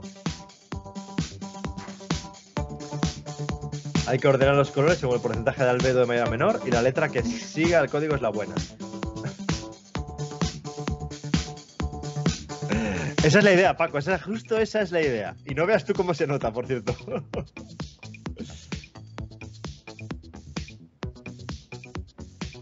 Ah, ¿Cuál? nada. Sergio, que se la había guardado. Ah, el viejo truco.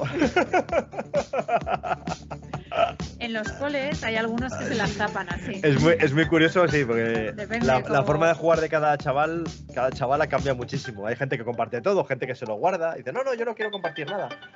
Luego hay veces que alguien que no comparte, luego le hace falta que le den algo porque no lo sabe y luego dice, tenía que haberlo compartido, porque ahora no me lo quieren dar a mí. Pero es muy divertido.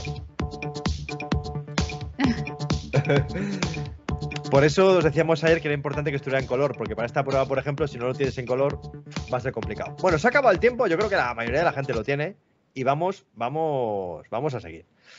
Bueno, total, que poniendo todos estos aspectos que hemos visto ahora encima de la mesa, tenemos lo que los científicos llaman el forzamiento radiativo o forzamiento climático, que es la energía que gana o pierde la Tierra en su conjunto. Y con todos estos datos y muchos otros más, se realizan los modelos climáticos, que son herramientas para ver cómo funciona el sistema climático y su evolución futura. Y con estos modelos climáticos se pueden simular distintos escenarios futuros en función de distintas características, pues el ritmo de emisiones de CO2 o de emisiones de gases de efecto invernadero, políticas que se pongan en marcha para luchar contra el cambio climático. Bueno, yo llegas a este punto, Bego, me hago una pregunta. Oye, ¿por qué es tan alarmante esto del cambio climático? ¿Por qué es tan preocupante? ¿Qué consecuencias puede tener esto? Bueno, pues yo creo que lo mejor es que nos vayamos de viaje por el mundo y averiguemos el gran número de consecuencias que el cambio climático nos depara. Yo, igual es que soy un poco maniática, que sí. A mí me gusta irme de viaje, pero con mi mapa y un lápiz para ir trazando la ruta por donde voy, que luego no se me olvide por dónde he pasado, ¿no? Pero bueno, que igual son manías, ¿eh? Sin más, ahí lo dejo. Así que nada, buscad un poco, fijaos que hay un emoticono ahí que está sorprendido. Espero que hayamos identificado todos el mapita y vamos a darle caña, ¿no? Sí. Pues nada, abrigaos, que empezamos en Groenlandia. Bueno, pues el Ártico está sufriendo un calentamiento considerablemente superior a la media del planeta y esto puede traer muchas consecuencias. Aumento del nivel del mar, pérdida de superficie ocupada por hielo, por lo tanto pérdida de hábitat para osos polares, pérdida identitaria para pueblos indígenas que viven allí, como los inuit. No os quitéis el abrigo que seguimos por el norte, vamos a Alaska. Bueno, Alaska, como otras muchas partes del planeta, tiene la capa superior de su suelo congelada, el permafrost. Esta capa se está empezando a descongelar. Por lo tanto, toda la materia orgánica, todos los gases de efecto invernadero, CO2, metano, que se producen en la descomposición de esa materia orgánica, ahora puede salir de forma masiva a la superficie porque ya no es retenida por esa capa de hielo. Pero no nos quedemos aquí, vamos a la gran barrera de coral, frente a la costa este de Australia. Se está produciendo la muerte de corales debido a la acidificación del mar. ¿Qué es esto de la acidificación? Consiste en que los océanos atrapan CO2 de la atmósfera y lo convierten en ácido carbónico, siendo muy perjudicial para los seres vivos que hay allí. Bueno, pues ahora viremos hacia el este, hacia Perú. Enfermedades como la malaria o el dengue son bastante significativas para la salud pública de estos países, tienen gran relevancia. Y estas enfermedades suelen venir determinadas por aumentos de la temperatura y de la humedad, con lo cual el cambio climático seguramente hará que se den de forma más habitual.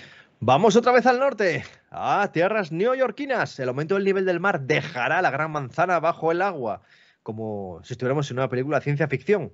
Mientras que ciudades del oeste de Estados Unidos, como Las Vegas, sufrirán olas de calor extremo si la cosa no cambia. Bueno, pues vamos a hacer un pequeño descanso. Vamos a dejar de tomar nota, que igual estamos cansados, pero tampoco mucho. Vamos a volver al mapa, pero esta vez a los pequeños estados insulares, que cada vez alzan más su voz para decir que si el mar sube, ellos desaparecen. Vamos al norte, a Siberia. La pérdida del permafrost supone también la pérdida del terreno sobre el que se asientan edificaciones y bosques. Y en Centro Europa se esperan, y de hecho, como sabemos todos, ya ocurren, episodios de lluvias extremas con las consecuentes inundaciones y todas las desgracias que eso trae. Mientras, países como Angola sufrirán grandes sequías y pérdidas en las cosechas que son básicas para su alimentación. Y Bombay también sucumbirá al aumento del nivel del mar. Pero creo que tenemos todos claro que Bombay no va a contar con los mismos recursos que Nueva York para luchar frente a este aumento del nivel del mar. Bueno, esperamos que os haya quedado claro el gran número de consecuencias que tendrá el cambio climático sobre el planeta. Bueno, pero vamos a recordar un poco nuestro viaje. Recordemos que hemos estado primero en Groenlandia, Alaska, costa este de Australia, Perú, Nueva York y Las Vegas. Hemos hecho un pequeño descanso para irnos a los pequeños estados insulares, subido a Siberia, Centro Europa, Angola y Bombay. Bueno, tenéis un minutito. Ya por aquí hay mucha gente. Diana, La Pasión de Mozart. La Pasión de Mozart, 89. Elena, Mercedes. Cristina, María Ángeles.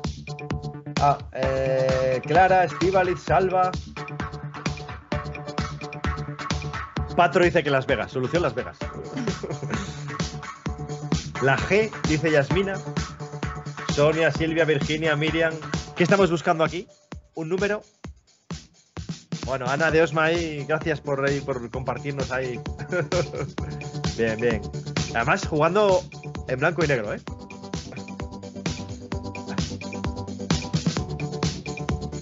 A tope. Muy bien.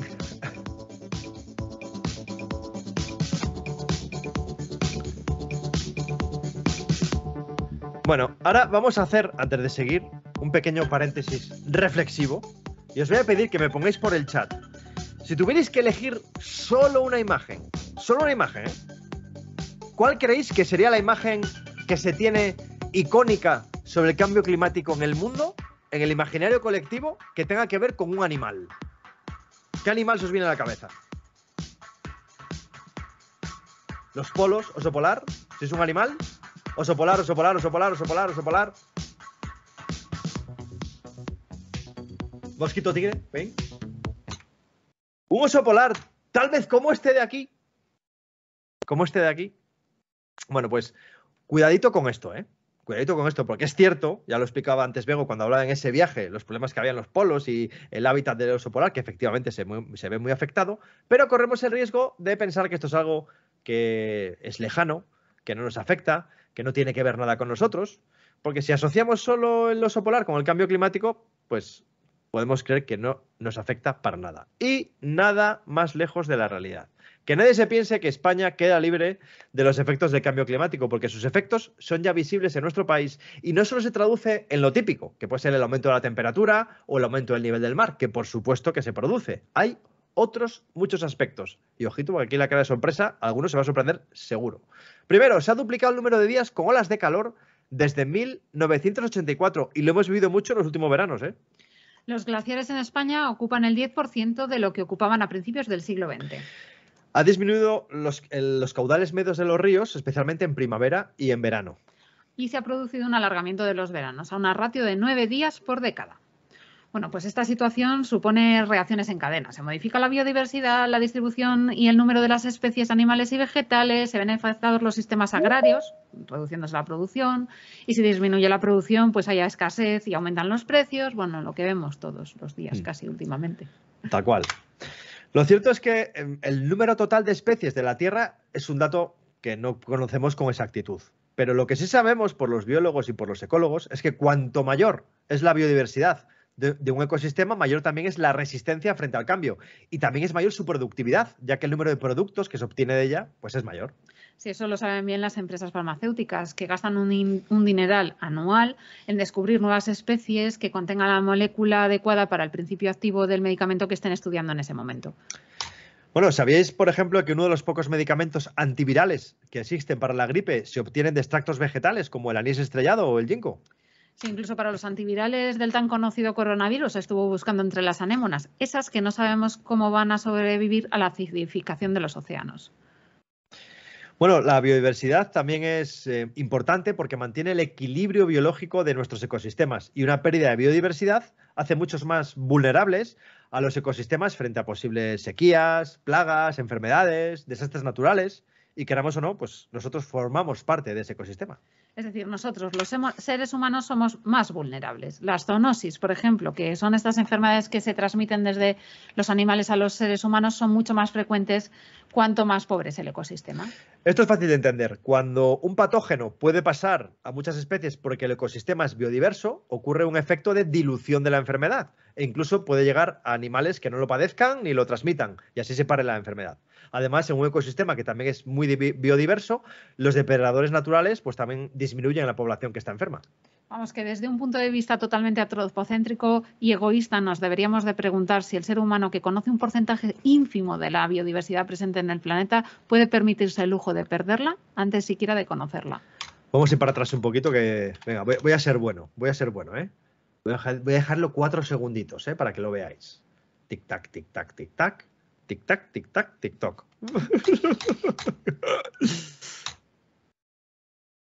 Vale, también es muy importante pensar que la urgencia en reducir las emisiones viene de algo de lo que nos llevan alertando los científicos de hace muchísimos años, y es la propia inercia del sistema climático. Es decir, el sistema climático es como un coche que va a muchísima velocidad.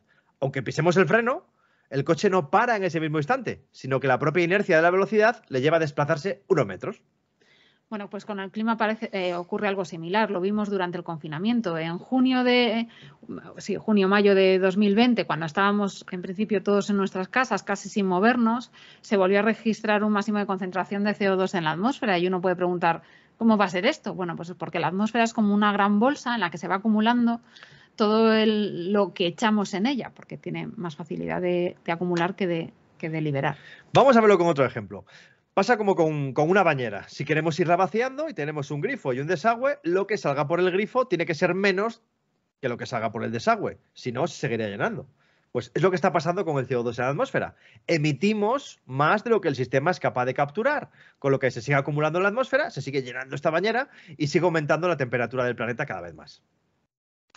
Vamos, aquí 2 conceptos importantes en relación con el cambio climático. Está la mitigación y la adaptación. La mitigación. Imaginaos que tenemos que saltar de un edificio que tiene un problema. No tiene puerta, solo tiene ventanas. Nos vamos a dar un castañazo seguro, pero será mayor o menor en función de dónde conseguíamos saltar. Entonces, mitigar en este caso sería bajar escaleras todo lo que podamos para saltar desde la menor altura posible. Eso, la mitigación. Y la adaptación. Sí, en la mitigación en términos de cambio climático sería reducir, no pisos, sino emisiones de gases de efecto invernadero.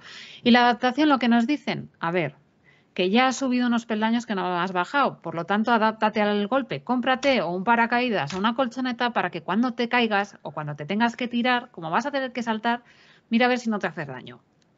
Bien, consecuencias del cambio climático. Bueno, los efectos del cambio climático hemos visto ya que son numerosos y que afectan a la biodiversidad.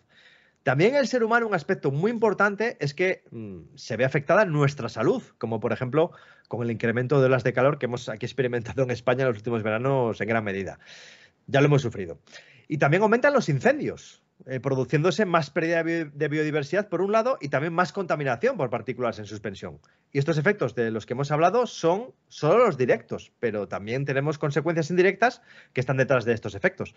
Parece lógico pensar que si tenemos sequía, tenemos falta de agua, tenemos falta de alimentos y hay eventos climáticos extremos, pues se producirán migraciones masivas a gran escala, como vemos en la imagen, se producirán grandes crisis económicas, se incrementarán las desigualdades en las sociedades y se facilitará también la aparición de conflictos armados. Entonces, ¿cuál es la conclusión de los escenarios futuros hablando de cambio climático? Pues la conclusión nos la vais a decir vosotros y vosotras ahora mismo. Y aquí nos llega la prueba del emoji del sombrero. ¿Dónde tenéis sombreros? ¿Qué puede ser la respuesta? Yo aquí. Y yo aquí. Les damos sombreros en el juego. Aquí, como no tenemos sombreros, hemos adaptado la prueba para que tengáis algún sombrerito por ahí y a ver qué hacéis con él en los próximos minutos.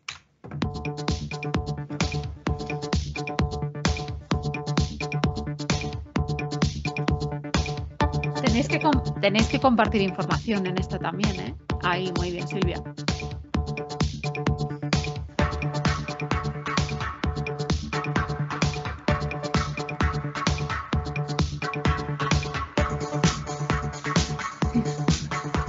Que ya lo han puesto, ¿eh?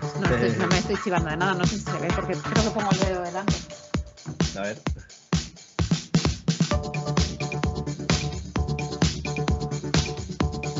Ahí se ve. Bueno, pues ya sabéis la conclusión, ¿no? Pero la conclusión solo es una parte de la prueba. ¿Alguien puede poner por el chat el mensaje que sale después de descifrar los colores y las cajitas aquí?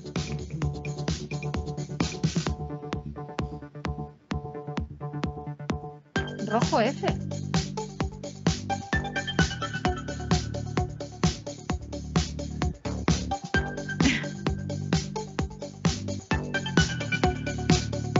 Es malo. Bueno, Irina ya parece que ha detectado el mensaje. Cada hoja que tenéis tiene un sombrero de un color. Y dentro de ese sombrero hay una letra, ¿no? Pues es lo que estáis compartiendo por el chat.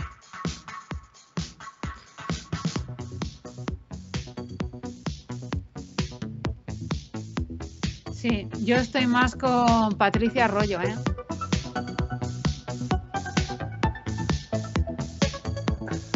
Sí, ahí el equipo rojo está poniendo las cosas en su sitio ahora, yo creo. Bien, el mensaje, parece que ya tenemos el mensaje, pero claro, el mensaje solo es la primera parte. El negro no sé por qué no lo pone nadie, me lo voy a archivar yo. A, negro, A. No sé. Ah, menos mal, Cristina, gracias.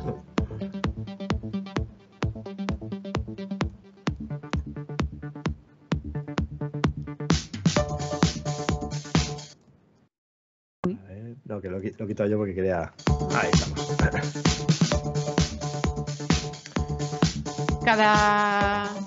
Cada sombrero tiene escondido en el juego real una letra y en vuestras fichas cada sombrero tiene un color y ese color es una letra. O sea, perdón, sí. Y dentro del sombrero hay una letra. Entonces, juntando las letras... Pone es malo, pero es verdad que eso es solo una parte de la prueba. Es la primera parte. Acordaos que estamos buscando aquí la letra del candado que se corresponde con el emoji del sombrero. Entonces hay que encontrar una letra. Bueno, Miguel ya está... ¿Te explicas, Miguel, cómo lo has hecho?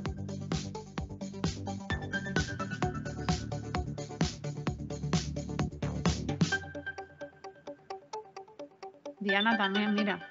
¿Qué? Que Diana también lo ha sacado. También.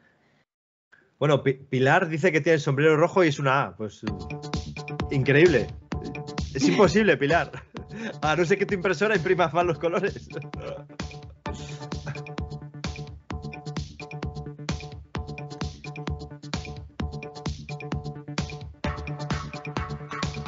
Elena, no te preocupes, Elena, que es más sencillo de lo que parece. Igual ahora estáis un poco ahí agobiados por la presión del momento, pero la resolución es muy sencilla y lo vamos a explicar ahora cuando terminemos, ¿vale? No os preocupéis. Es que si decimos... A ver, ya damos muchas pistas. Si decimos ya la explicación, no competís. Claro. Miguel dice que es complicado. Ah, es que el reto también era ese, ¿eh? Ah, que me estás mirando, Pilar, la cinta del sombrero. No, es el sombrero, el sombrero. Eso es.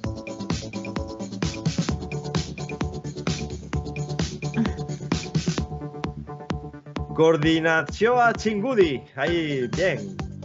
¿Eh? Diana lo intenta, a ver. Ah, vale. A ver. Los colores dan el orden, para cada color tenemos una letra, en la tabla de debajo asociamos cada letra a una posición y entonces tenemos que volver a la primera tabla y coger la posición que nos indica. Perfecto. Muy bien explicado, ¿no?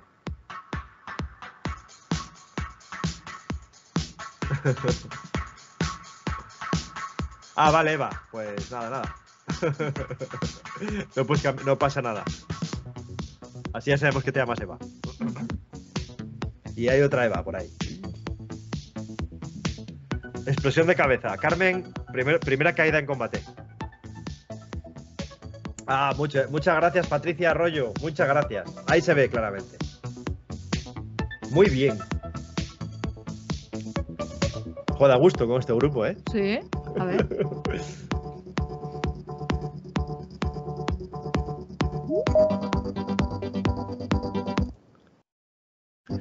Bueno. Este es complicado, dice Ricardo. No tanto, hombre. De todas más, no todas las pruebas pueden ser como la del braille. Sí, ahí tiene que haber un poco de equilibrio. Pero bueno, seguimos. Seguimos.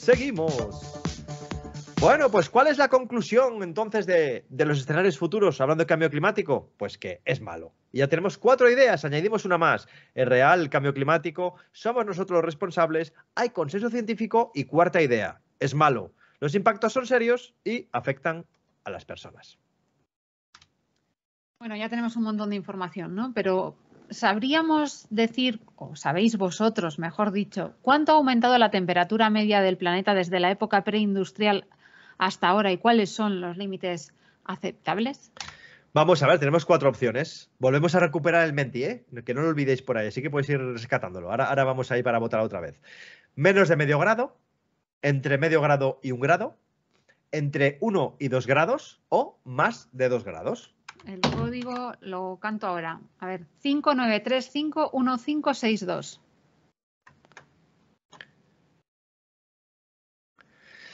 Ya quedan solo 2 preguntitas, esta y otra más, ¿eh? Damos unos segunditos para que recuperéis un poco el juego. Lo repito, 59351562. ¿Te ha echado? Vaya, hombre.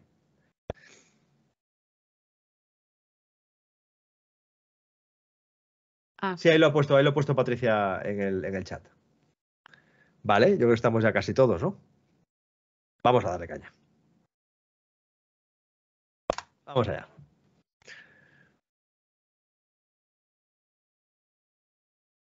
Menos de 0,5, de 0,5 a 1, de 1 a 2 o más de 2. Ya, aquí nos falta el sonido. Sí. Es que cuando dejamos tiempo para votar también aparece un sonidito ahí que es bastante espectacular. Muy bien. Pues entre 1 y 2 grados, efectivamente. Pero ¿cuánto ha aumentado exactamente?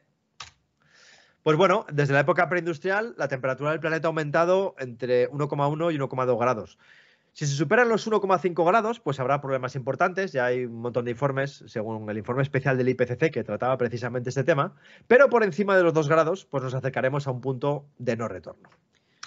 Bueno, pues después de todo esto, nos podemos preguntar, ¿hay esperanza? Bueno, pues evidentemente hay esperanza mientras seamos conscientes del papel tan protagonista que tenemos en esto del cambio climático. Mientras hagamos caso a eso que nos dicen los científicos y lo que nos demanda una parte cada vez mayor de la población, pues yo creo que sí que hay esperanza. Pues por todo lo anterior, es importante la descarbonización de la economía y llevar pautas de producción y consumo lo más sostenibles posibles. Es necesario tomar acciones, tanto colectivas como individuales, porque se habla de ser neutros en emisiones de carbono, que se compense lo que emitimos con lo que capturamos. Bueno, y a escala colectiva tenemos varios instrumentos, ¿no? Desde la parte más institucional contamos con iniciativas a escala internacional, nacional, regional, local. Pues eso, se establecen acuerdos, estrategias, planes, legislaciones que intentan marcar las reglas del juego de una forma más o menos acertada.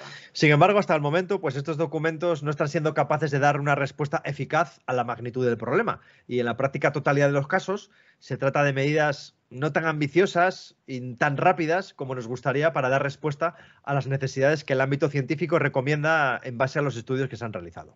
Y puede parecernos como ciudadanos que estamos muy lejos de influir en ellos y por eso muchas veces ni siquiera nos los leemos, pero esto realmente es un error. Si no conocemos su contenido no podemos ni remar a favor de aquellas medidas que realmente tienen una acción directa en frenar el cambio climático, ni tampoco proponer otras medidas para que se incluyan. A escala colectiva también se puede formar parte de movimientos activistas que demanden a las autoridades pues, medidas ambiciosas y eficaces frente al cambio climático. Así existen movimientos juveniles, pues como puede ser Fridays for Future o asociaciones ecologistas varias, locales, regionales, nacionales e internacionales. Así que os invitamos a que invirtáis un poquito de tiempo en investigar y si os alineáis con alguna de ellas, pues podéis colaborar con ellas también. Vamos a ver, hemos hablado aquí de que realmente la parte colectiva es muy importante, grandes transformaciones, gobiernos, administraciones, grandes empresas son las principales responsables, pero en el ámbito individual pues también podemos contribuir a que el cambio climático pues no suponga tanto problema. Entonces, ¿cuál creéis que es la decisión individual que más reduce el impacto de las emisiones en el cambio climático, de lo que podemos hacer individualmente cada uno de nosotros? 5 opciones: usar bombillas de bajo consumo, vivir sin coche, reciclar, tener una dieta basada en verduras o reducir los desplazamientos en avión. Vamos a ver cuál de estas 5 opciones creéis que es más eficaz en la lucha frente al cambio climático. Vamos a ver.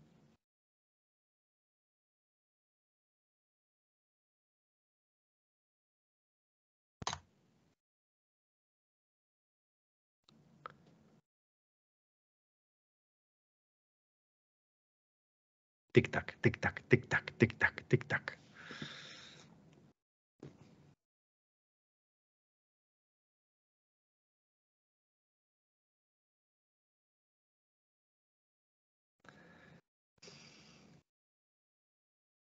Bueno, muy bien. Muy bien este grupo pilota. Luego lo comentaremos si queréis, ¿no? Pero, ¿qué creéis que es la respuesta más habitual en grupos de chavales en esta pregunta? ¿Cuál creéis que es la más... Ponedlo por el chat. ¿Cuál creéis que es la que suelen responder? Reciclar. Efectivamente, reciclar. Reciclar y además muchas veces con una abrumadora mayoría, en plan del 90% pone reciclar. Y cuando les explicamos que no, los pobres muchos se quedan pillados y dicen, pero ¿cómo va a ser?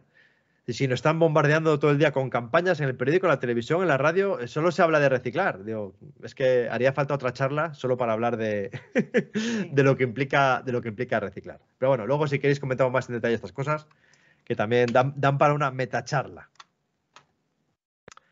Muy bien. Bueno, pues aquí tenéis el resultado del resultado. Esto es vivir sin coche es lo más eficaz, reducir los vuelos transoceánicos, comprar energía verde, usar coche eléctrico compartido, dieta basada en plantas, cambiar el coche convencional, lavar en agua fría y, oh sorpresa, al final de la lista, reciclar, lavar la ropa a mano o usar bombillas de bajo consumo. Y aquí, una cosa. El hecho de que reciclar o usar bombillas de bajo consumo, por ejemplo, estén al final de la lista, no significa que no haya que hacerlo. Que es una tendencia, o sea, yo encima reciclo y no vale para nada. Sí, vale. Lo que pasa es que es cierto que tenemos que saber que hay cosas que son mucho más eficaces. Entonces, porque claro, es una tendencia muy natural. De hecho, los chavales, pues entonces yo voy a pasar de reciclar en casa o voy a pasar... No, hay que hacerlo. Lo que pasa es que es verdad que hay cosas muchísimo más eficaces a la hora de combatir el cambio climático desde el punto de vista individual. Bueno, pues más allá de pautas y hábitos cotidianos en términos de movilidad o de consumo de energía, hay que tener en cuenta que nuestro poder como consumidores, a pesar de lo que decían en el chat, que es cierto, pero es verdad que también tenemos mucho poder como consumidores, es mayor de lo que nos quieren hacer creer y nuestras decisiones individuales yo creo que sí cambian en el futuro. Luego lo comentamos, Cristina, que comentarios que poner por hecha, luego lo comentamos. Ya se sabe que el producto más sostenible es aquel que no se consume y no es cuestión de no consumir nada de nada, pero sí de evitar caer en el consumismo y pasarnos a eso del consumo responsable. Es decir, elegir los productos y los servicios en base no solo a su calidad y a su precio, que también, por supuesto, hay que tenerlo en cuenta, sino también introducir otros criterios como puede ser el impacto ambiental, el impacto social, evitar el envasado o al menos el sobreenvasado, consumir productos de cercanía, productos generados mediante un sistema justo social y ambientalmente. Bueno, y como una imagen vale más que 1000 palabras, vamos a hablar de consumo utilizando imágenes de los consumos que normalmente hacemos todos. Bueno, esta imagen imagen muestra cómo influye el lugar de procedencia de nuestros alimentos y en las emisiones, tanto en las emisiones de gases de efecto invernadero como en la producción de residuos, ¿vale? Es evidente que si tenemos la suerte de tener un huerto en casa y consumimos todo lo que viene del huerto, pues las emisiones van a ser muy bajas, en producción sobre todo ecológica, y el volumen de residuos generado va a ser tirando a cero. Sin embargo, cuanto más nos alejamos al hacer nuestra compra de nuestro lugar del domicilio, pues más aumentamos los kilómetros de ese alimento, más aumentamos el embalaje y por lo tanto los residuos de ese embalaje, porque para cada medio de distribución o de transporte exige un embalaje distinto. Y ya no os quiero contar nada si encima traemos productos que no son de temporada o que no los tenemos localmente porque no se dan en nuestras zonas de procedencia y los tenemos que traer de la otra parte del mundo y encima envasados de forma individual. Muy bien, pues conclusión de este apartado, cuanto más local, cuanto más de temporada y cuanto menos procesado sea un producto, pues mejor que mejor. Bueno, otra cosa que hacemos todos, aparte de comer, es vestirnos. Y no sé si sabréis que la industria textil es la segunda más contaminante del planeta justo después de la petrolífera. Y todo para que tal vez se nos queden algunas prendas en el armario casi sin estrenar, como les pasa, bueno, este ejemplo de un estudio de las mujeres inglesas tienen de promedio 22 prendas en el armario que nunca usan. Pero vamos, estudios de estos hay un montón. Sí. Y nos puede parecer que total, ¿qué van a hacer de malo? Ese par de pantalones vaqueros que nos compramos una vez porque nos parecían chulos, colgados ahí en la tienda y luego se nos quedaron al fondo del armario y ni siquiera nos los probamos. ¿Qué daño hacen un par de pantalones vaqueros sin usar? Bueno, pues un par de pantalones vaqueros consume el agua que consumimos nosotros, cada uno de nosotros, durante 10 años. Y si pensamos que va a haber un escenario futuro en el que el agua no va a ser un bien abundante, pues igual nos lo tenemos que repensar. Bueno, por no hablar tampoco de la cantidad de residuos que se generan o del impacto que tiene la ropa en la huella de carbono o incluso las condiciones laborales de las personas que elaboran la ropa en muchas partes del mundo. Y todo encima, pues para muchas veces quedarse muertas de risa en el armario. Pues conclusión, compremos menos, compremos mejor. Bueno, que nadie se piense que esta nube o el manejo de dispositivos electrónicos conectados a Internet no tiene nada que ver con el cambio climático. Por supuesto que lo tiene, porque para que estos dispositivos funcionen y estén conectados a Internet, tiene que haber unos servidores que consumen un montón de energía. Bueno, esto hace que, según algunos estudios, si Internet fuera un país, sería el sexto con mayores emisiones de gases de efecto invernadero. Bueno, unos pequeños consejos para intentar reducir nuestra huella de carbono digital. Lo primero, no comprar dispositivos nuevos cada poco tiempo por moda. Vamos a intentar agotar su vida útil. Reutilizar y reducir, reducir y reciclar los dispositivos móviles. Evitar comprar dispositivos que no vamos a utilizar con frecuencia. Hay otras opciones. Sí, y utilizar Internet y las redes sociales con moderación. Bueno, en definitiva, por completar un poco las 5 ideas y estas 10 palabras, se puede decir que hay esperanza, por supuesto que hay esperanza. Y con esto completamos esta serie. ¿Es real el cambio climático? ¿Somos nosotros? ¿Hay consenso científico? ¿Es malo? Y hay esperanza. Y hemos llegado ya al final del juego, con lo cual ahora ya tenemos la caja, pero para saber, no pongáis el resultado todavía por ahí, porque vamos a hacer un poco lo más real como si estuviéramos jugando. Vamos a ver quién es el que más puntos ha tenido. Vamos a ver quién ha ganado.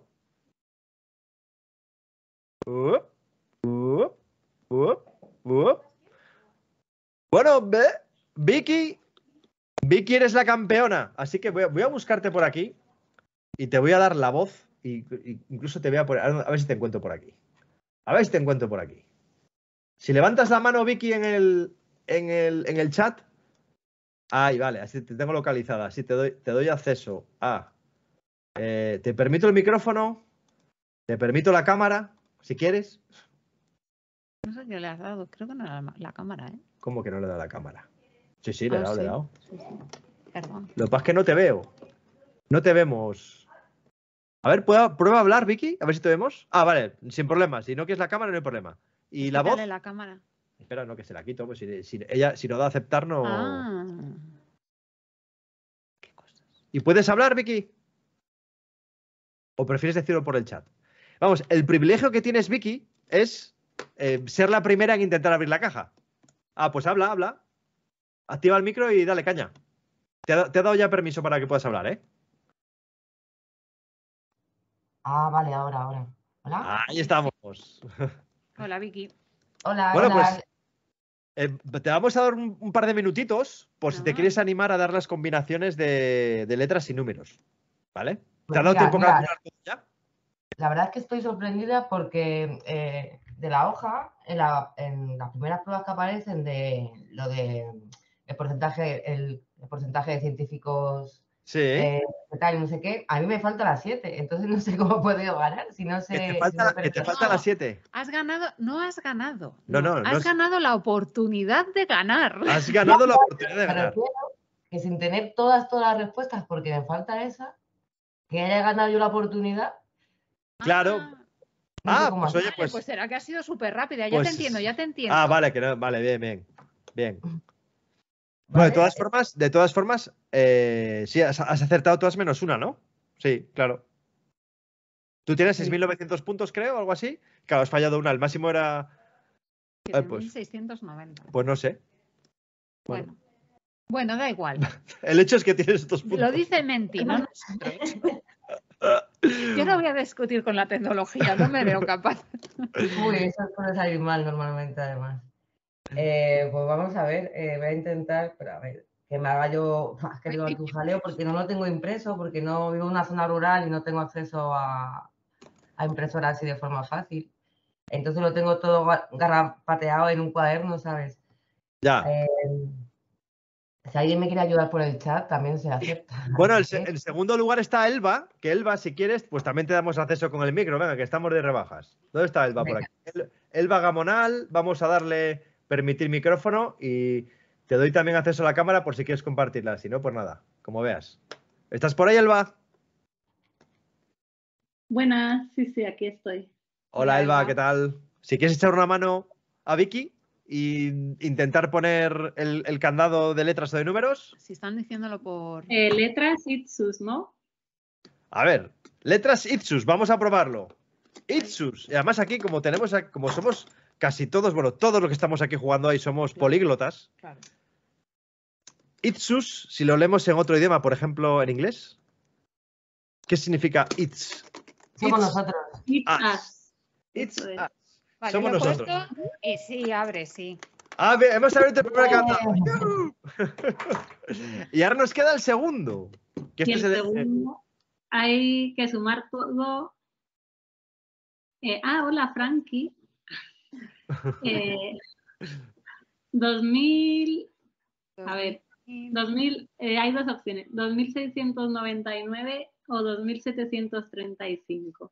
Si se suma todo. Y si no, no tengo ni idea. Ah, mira, ahí veo ahí 2.740. Ay. Bueno, que lo puedo intentar poner porque igual se creen que soy como Menti. Espera, a ver. También se me ha podido despistar. A ver, 2.699 habías dicho primera opción, ¿no? Sí, esto va restando los 18 grados, ¿no? Sí, el efecto invernadero. Sí. 2.700, ¿qué habías dicho? 2.735. 35. Yo creo que Sergio lo ha puesto antes. No es por nada, pero... No lo ve en el... Nada, tampoco. Para los que ponían por ahí 40... Uy, que lo peto. Bueno, vamos a ver quién es el primero que lo ha puesto en el chat. Alguien pone 2.699, pero no sé si estará bien. 2.699 ya lo he puesto yo, que es la primera cifra que me ha dicho Elba, y nada, no ha habido suerte. 2.700, a ver. Vamos a ver quién ha sido el primero que lo ha puesto en el chat. Silvia González, ¿quieres hablar? ¿Dónde estás, Silvia? A ver, te veo por aquí. Silvia González, manifiéstate. A ver, voy a intentar localizarte. Voy a intentar localizarte para darte acceso. Silvia González, te permito el micro y te permito la cámara, Silvia. Si quieres hablar. ¿Estás? Pues dale caña. Estoy. No sé si me Vale. escucháis. Perfectamente, alto y claro, Silvia. Yo no fui la que di la resolución. Alguien lo dijo por ahí que no supe cómo calcularla. Dijeron 2.749. Sí, pues mira yo en el chat y no he visto quién lo ha dicho antes, la verdad. Igual es que No sé si fue Sergio, pero no estoy segura. A ver. Porque lo ha puesto antes de terminar el juego. Sí, exacto. Sí. Claro, por eso no lo encontraba. Bueno, Sergio, te has ganado el derecho a hablar también. Bueno, Silvia, muchas gracias. Bueno, ya, Nada. Se retiene. Sí, vale. Ahí va. A ver, voy a buscar a Sergio, que le quiero escuchar yo a Sergio también, hombre. Y le quiero ver si es posible también. A ver dónde está Sergio. A ver si te veo. Sergio, te doy acceso al micro, te doy acceso a la cámara. ¿Estás por ahí, Sergio? Manifiéstate.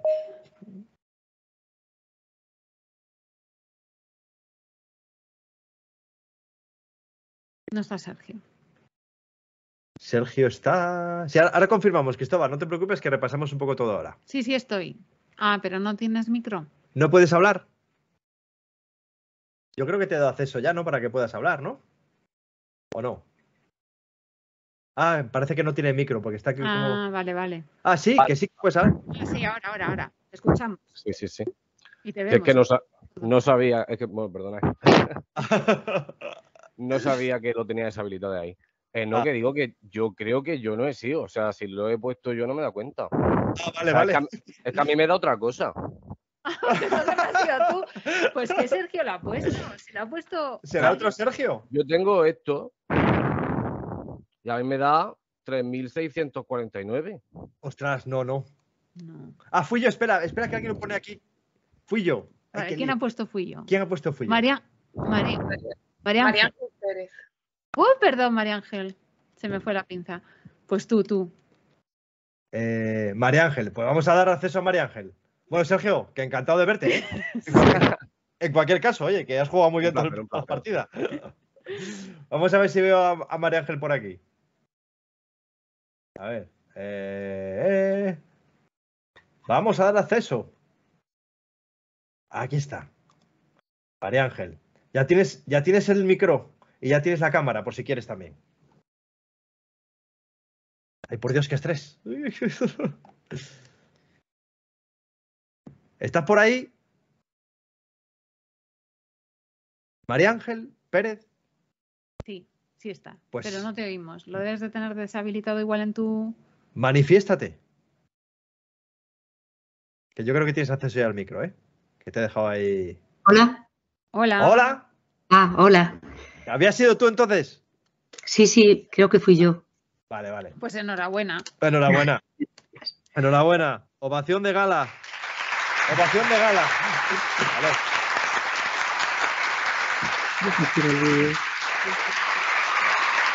Ya deja los soniditos.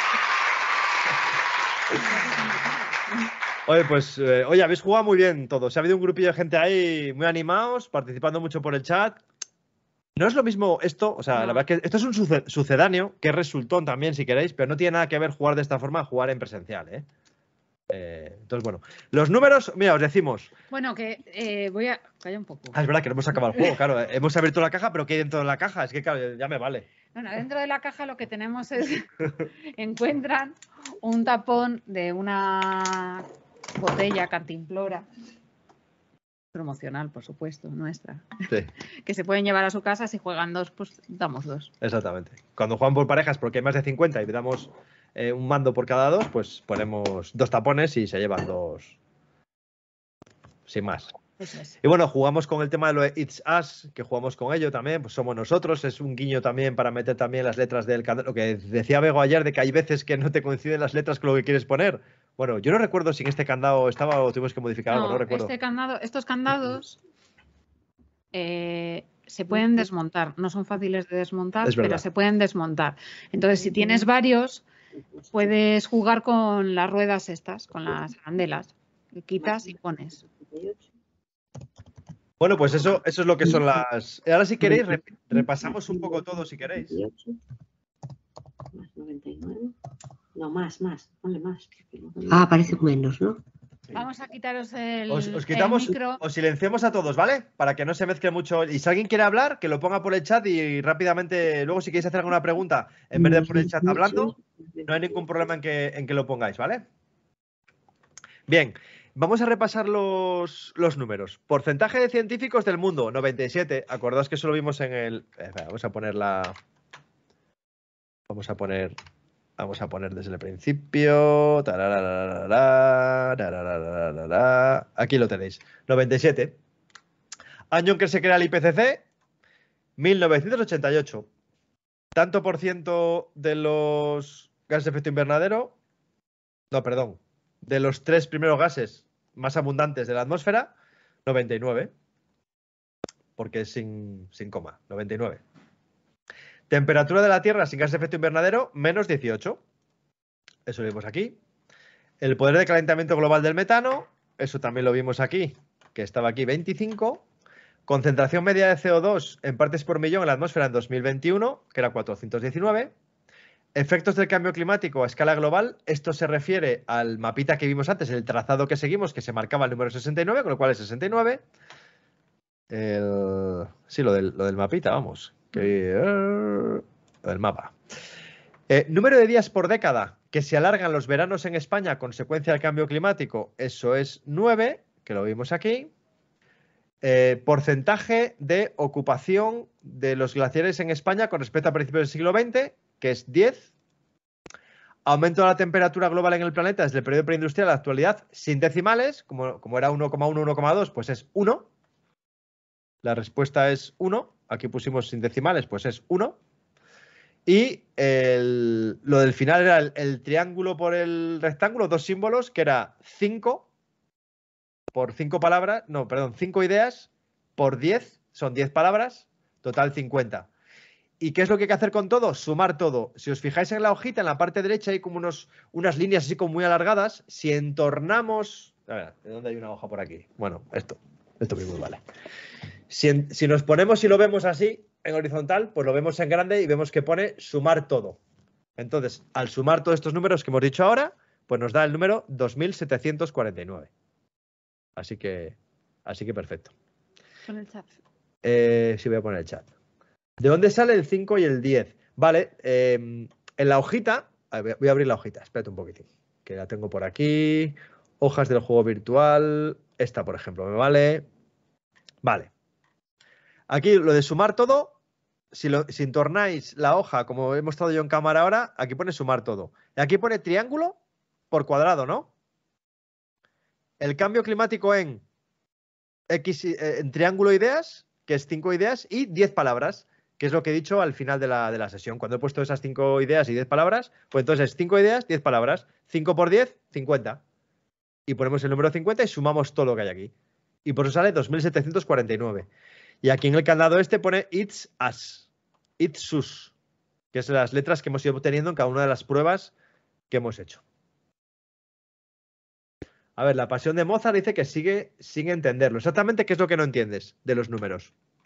Aquí para cada frase que aparece aquí en esta tablita que estoy mostrando en pantalla ahora, había que buscar un número que aparecía reflejado en el juego que hemos visto por aquí. Entonces, en el discurso él dice 5 ideas en 10 palabras. Eso es. Puede ser que no lo haya dicho hoy, no sé si lo habré dicho o no, pero bueno, en cualquier caso, yo creo que sí lo he dicho. Al principio y después, sí. Yo creo que sí. Hombre, puede que se me haya pasado a decirlo, pero en cualquier caso es como muy obvio, ¿no? Porque se hacen en esas, ya veréis. Sí que lo dijiste, dice María Ángel. Aquí aparecen las 5 ideas y las 10 palabras. Eso es. Vale, vamos a repasar. Lo de suma todo lo pone en el lateral ese. Aquí. Estas letras alargadas. Aquí pone suma todo, pero para leerlo bien tienes que ponerte, digamos, como la hoja en horizontal sobre tus ojos. Más o menos así. Y así se lee perfectamente. Como no había monigote, no lo he podido relacionar. Ah, claro. Claro, había un triángulo y un cuadrado. Claro. Bueno, puede ser. Para ponerlo más fácil, pero bueno, aquí aparece un triángulo, aparece un cuadrado. Es un poco relacionar. No, la diapositiva no salía. No. Pero bueno, es verdad que está en la misma página, ¿eh? Aquí aparece un triángulo, un cuadrado. Aquí, bueno.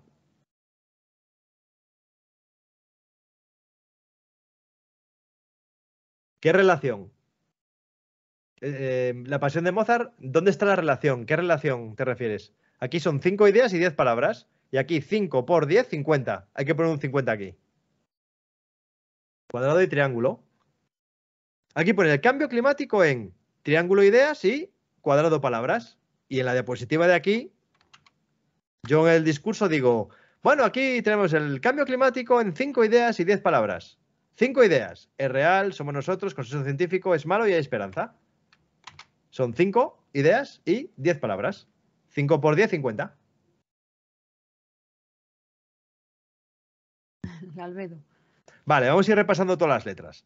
Vale, la primera es, vamos a ver, la primera es la de la que falta. Vamos a ver, vale, esto. La primera palabra, el cambio climático, es el nombre que se le da a una serie de modificaciones observadas en el clima producidas por un calentamiento. Estas palabras que faltan tienen en común la letra I, con lo cual la primera letra es la I. Esta es fácil, ¿no? Vale. Segunda letra. El emoji que está enfadado. Vale, esto era lo de... aquí.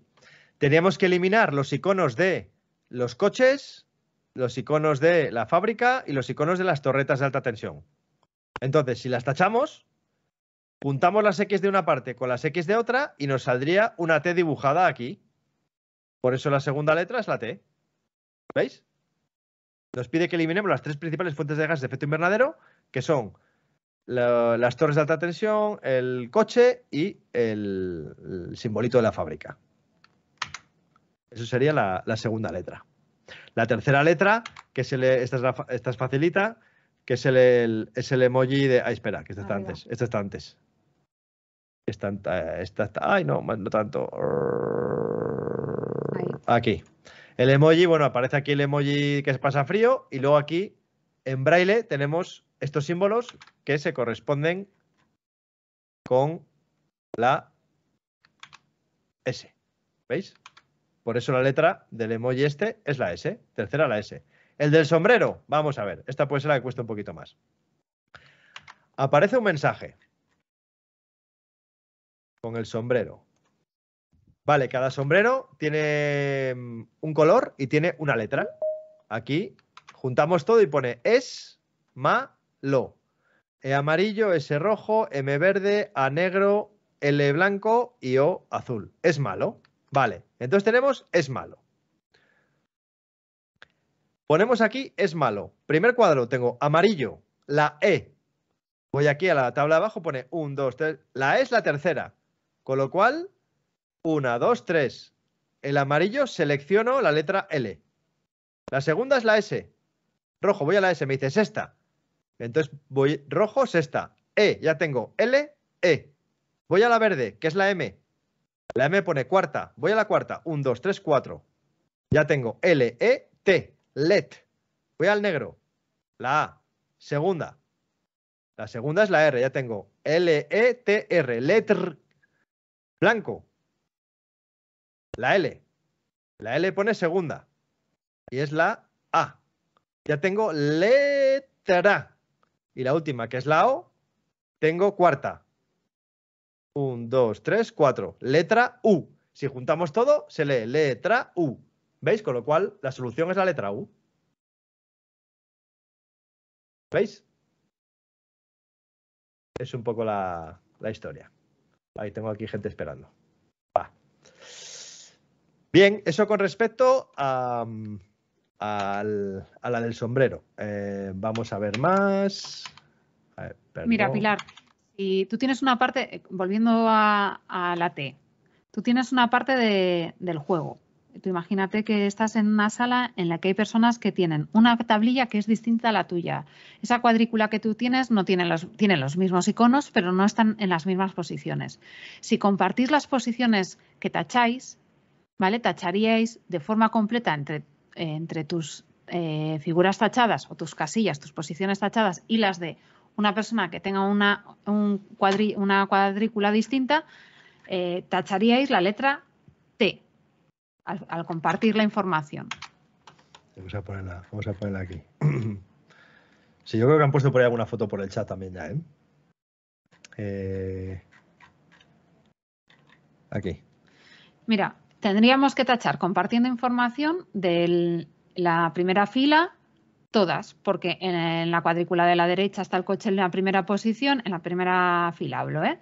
En la segunda cuadrícula tendríamos las fábricas, las industrias, seguido va el coche, en la de la derecha tendríamos la torre de alta tensión y nuevamente una industria. Mira, o sea, si cogemos si cogemos la primera fila, eso es. Aquí en una tengo el coche y la fábrica. Tengo estas dos. Estas dos. Y en la parte de esa tengo el coche que coincide con esta de aquí y tengo la torre y la fábrica. Con lo cual tengo toda la fila de arriba, realmente la puedo tachar. Y ya tengo la parte de arriba de la T. Y luego lo mismo en esta columna de aquí. Si junto lo que tacho aquí con lo que tacho aquí, al final ¡vum!, me sale la fila superior y la columna del medio, con lo cual es una letra T. El código braille. Vamos a ver, el código, una S. el código braille es una S. Mira, aquí tienes el simbolito este, luego tú en la hoja de juego tienes el código braille y sabes que lo que te aparece aquí, estos circulitos, son los que te aparecen aquí, con lo cual sabes que es la S. Sí, tú tienes una sola cuadrícula, pero estás visionando lo que tendría en el juego real la otra persona del juego. En el juego cada persona tiene una tablilla distinta, una cuadrícula distinta, digamos. Hay dos modelos. Entonces, al compartir la información de esos dos modelos, saldría eso en el real. Como no podíais compartir, no era fácil compartir a través del chat, lo que hemos hecho ha sido cambiar las diapos y ponerlo proyectado en la pantalla. Claro, no tachas el avión porque tienes que utilizar... aquí no tachas el avión, pero como esta de aquí tienes la torre de alta tensión, sí lo puedes tachar. Al igual que el avión este que está aquí, no lo tachas, pero lo tachas porque en la otra tenemos el coche. Hay que juntar lo que tachas en uno con lo que tachas en otro en un mismo lugar. Eso es, hay que tachar cada uno lo suyo y luego superponer, Eso como bien es. dice Sergio. Eso es. Vale, entonces solo nos queda la del albedo ya, ¿no? Creo que sí. La prueba del albedo. Vale. Bueno, ponemos en orden todos los albedos, los porcentajes de albedo que tenemos y nos dice que hay que ordenar de mayor a menor. Y aquí tenemos una flechita que nos indica que, claro, que hay que empezar desde aquí, de mayor a menor. Y entonces, bueno, si seguimos el orden, ¿cuál es la que tiene más? Vale, empezamos con el río. Después, ¿cuál es? Nube densa. Pues tenemos azul y tenemos gris. Azul, gris. La tercera, ¿cuál es? La nieve. Bueno, pues si seguimos todos los numeritos y todos los colores, nos lleva a la letra S. Con lo cual, la secuencia correcta es la cuarta fila. Letra S. ¿Vale? Sí, Pilar, tenías que haber mirado a la pantalla. Sin mirar a la pantalla no se podía hacer. Claro. Vale. Y esto con respecto a la resolución de las pruebas, que yo creo que están ya todas resueltas, tanto las letras como los números. Eso es. Eso Cada es. hoja tiene una parte de la información. Uh-huh. Hay 6 hojas diferentes. En este caso hay 6 modelos distintos. Cada modelo tiene una parte de la información, una parte de los albedos. Es completar la leyenda de donde está el emoji con las gafas de sol. Una vez que obtenemos todos los datos de esa leyenda, lo que tenemos que ordenar son los números de mayor a menor. Pero no hay que olvidar que esos números están relacionados con un color. El 90 del río tiene un azul clarito, el 18 de Robledal tiene un azul oscuro, o sea, un verde oscuro. Y así con todos los datos que obtenemos. Si ordenamos los números de mayor a menor, también ordenamos los colores. Ese orden de colores es el que decía Alfonso, en las filas de la cuadrícula de su izquierda, las que van relacionadas con una letra. Bien, y luego lo del mapa, pues es simplemente unir los puntos. Eso lo ha puesto... Sí, en el chat han puesto una imagen que básicamente consiste en lo que veis aquí. Aquí veis unos puntos rojos y tenéis que ir uniendo los puntos por donde vamos pasando en la presentación. Y al unirlo aparece aquí un 6 y aquí un 9. Aquí hemos puesto una línea con puntos discontinua para completar las líneas. Entonces aparece el 6, pum, pum, pum. Aquí un 6 y aquí un 9.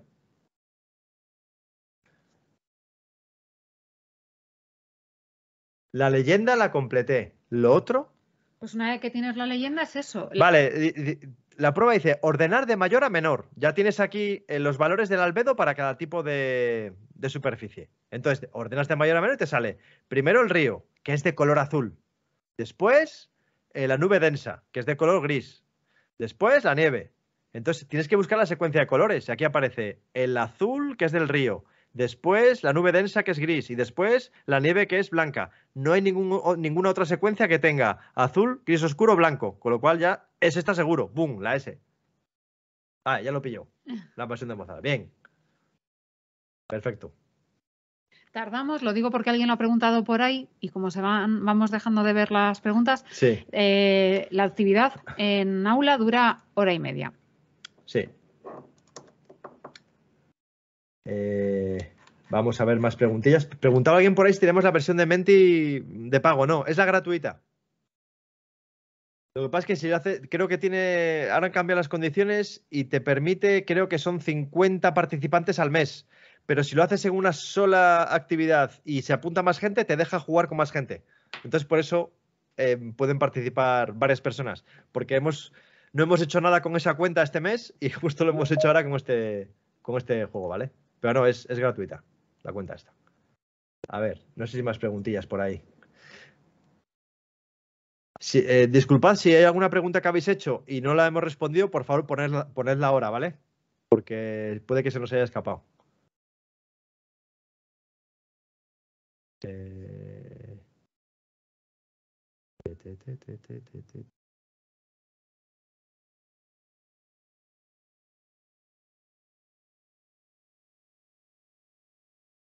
Vamos a ver. No veo por aquí nada. Vamos a ver.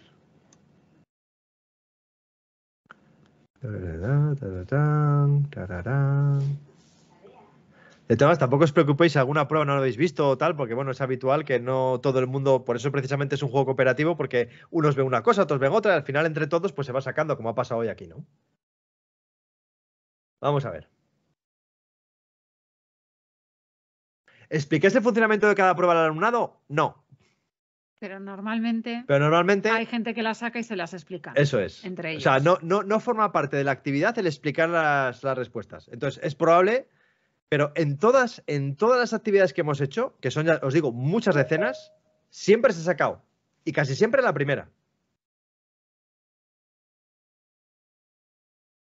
¿Pensáis que el maletín físico por coherencia podría ser de un material natural, kilómetro cero, renovable, lona, arpillera, madera? Hombre, todo lo que sea eso, pues bienvenido sea. Sí. Pero vamos, al final contamos con los recursos que contamos y no siempre, desgraciadamente, pues podemos... Que sea lo ideal, sí, te doy la razón, Enrique. Pero al final contamos con los recursos que tenemos y muchas veces reutilizamos cosas y bueno. ¿Qué porcentaje de niños lo completan? Pues quitando los que se descuelgan, que necesariamente siempre hay un porcentaje normalmente pequeño de chavales que se descuelgan, pero no solo en la charla, también en los breakouts, también en cualquier actividad hay gente que enseguida llega a la inopia.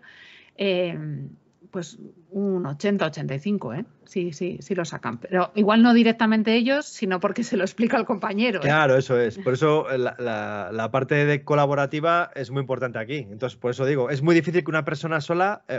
hay auténticos superdotados con esto, es una pasada, ¿eh? O sea, siempre en cada grupo de 50 hay 2 o 3 que lo sacan todo a la primera, ¿eh? Eso es una pasada. Pero bueno, que la parte colaborativa es lo que tiene. Pues gracias, Estíbaliz. María Ángel deja por ahí la solución con los colores y números ordenados de mayor a menor. Bueno, muchas gracias. La primera vez debe ser la más difícil. ¿La primera vez a qué te refieres con la primera vez? Porque claro, supuestamente esto es como un juego de escape normal, que solo puedes jugar una vez, porque después ya te lo sabes. Entonces no...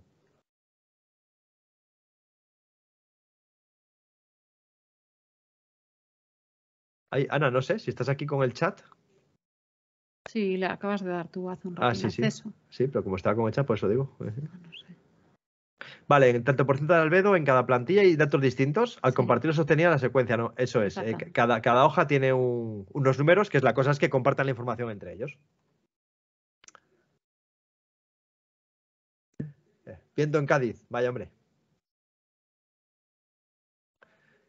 Alberto, bueno, no os vamos a engañar. Hoy lo tenemos aquí delante y lo hemos estado pues siguiendo, leyéndolo, pero no, esto lo hacemos a cañón. Nos sirve de referencia lo que aparece en la diapositiva, pero no, esto hay que aprendérselo. Y de hecho ahí estuvimos Bego y yo pues un tiempo ensayando y no, esto lo hacemos de memoria todo. Sí. Hoy aquí hemos tenido aquí el guión delante, pues porque al final es que lo de es un poco rollo. Estoy aquí pasando el Menti, el PowerPoint y es un poco rollo, ¿no? Pero bueno, sí, no, de memoria. De hecho, yo personalmente, y eso que soy la que peor lleva lo de estar delante de gente, creo que es mejor sin el papel. Sí. Porque queda más natural. Al final tienes hoy tenemos delante el guión y quieras o no le echas un vistazo. Y quieras o no, cuando no has dicho exactamente lo que viene en el papel, te reconduces. Mientras que pues cuando estás haciéndolo sin el papel, pues sale como sale. Y habrá días que, mientras que digas todo lo que es importante, tanto de contenido como para poder jugar, es suficiente. Pero, y si el resto, pues hay algún cachín que no se dice tal cual viene en el guión, no pasa nada. Sí, de pero hecho, hoy es como, uy. Sí, y de hecho, nunca una actividad es igual a otra. A veces metemos alguna cosa o una noticia que ha salido hace poco, por ejemplo, con el sexto informe del IPCC había noticias casi cada mes últimamente. Entonces, pues añadimos noticias de actualidad, también las metemos. Bueno, un poco de... Improvisamos también, no mucho, pero también nos gusta meterle algún toquecillo de la actualidad también. Te rechinaba el aluminio. Bueno, es que Enrique, esto realmente se compró en nuestro centro donde trabajamos esa botella como, vamos, como merchandising del centro. Y bueno, ya que lo tenemos, pues vamos a utilizarlo. O sea, por eso te decía que también reutilizamos cosas, incluso el merchandising. Después de la prueba, ¿dedicáis un rato a comentar sus opiniones y des lugar al debate? Mira, esta es una muy buena pregunta, porque tal y como está concebida esta actividad, realmente no hay mucho espacio para el debate, pero sí que lo hay. Por ejemplo, donde más debate suele haber es en la diapositiva donde aparece da la review, el influencer. Ahí, en alguna ocasión hemos tenido debate y no rehuimos el debate, ¿eh? Cuando surge, lo afrontamos como viene y ya está. Lo que pasa es que tampoco es una actividad pensada para el debate, sino para transmitir información. Pero hay momentos puntuales en los que ocasionalmente nos pasa. Una cosa que nos ha pasado varias veces, no, pero es que esa es vuestra opinión. O sea, el explicar que la ciencia se basa en datos, en hechos, en cosas probadas. Ahora hay mucho, con el tema de las fake news, piensa que no, es que es la opinión. No es opinión. Hay cosas que no son discutibles en relación con el cambio climático. Si hay concentración de gases de efecto invernadero y sube la temperatura, hay una correlación causal, eso no es discutible. O sea, no es una opinión. Tú no puedes hacer un vídeo diciendo, no, es que eso es por causas naturales. No, bueno, cuidado.